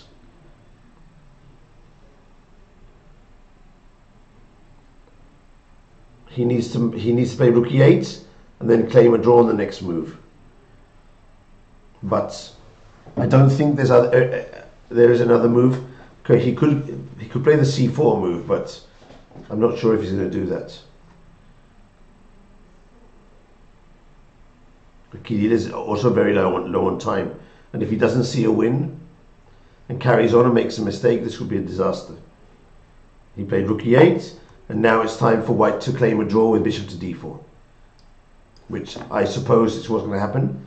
And in the end, everything has worked out okay for Pao. He did have a better position, but it wasn't easy, and a draw is an excellent result with black here against Kirill. I'd be amazed if Kirill changes gears now and goes for a win with another move after repeating 3 times.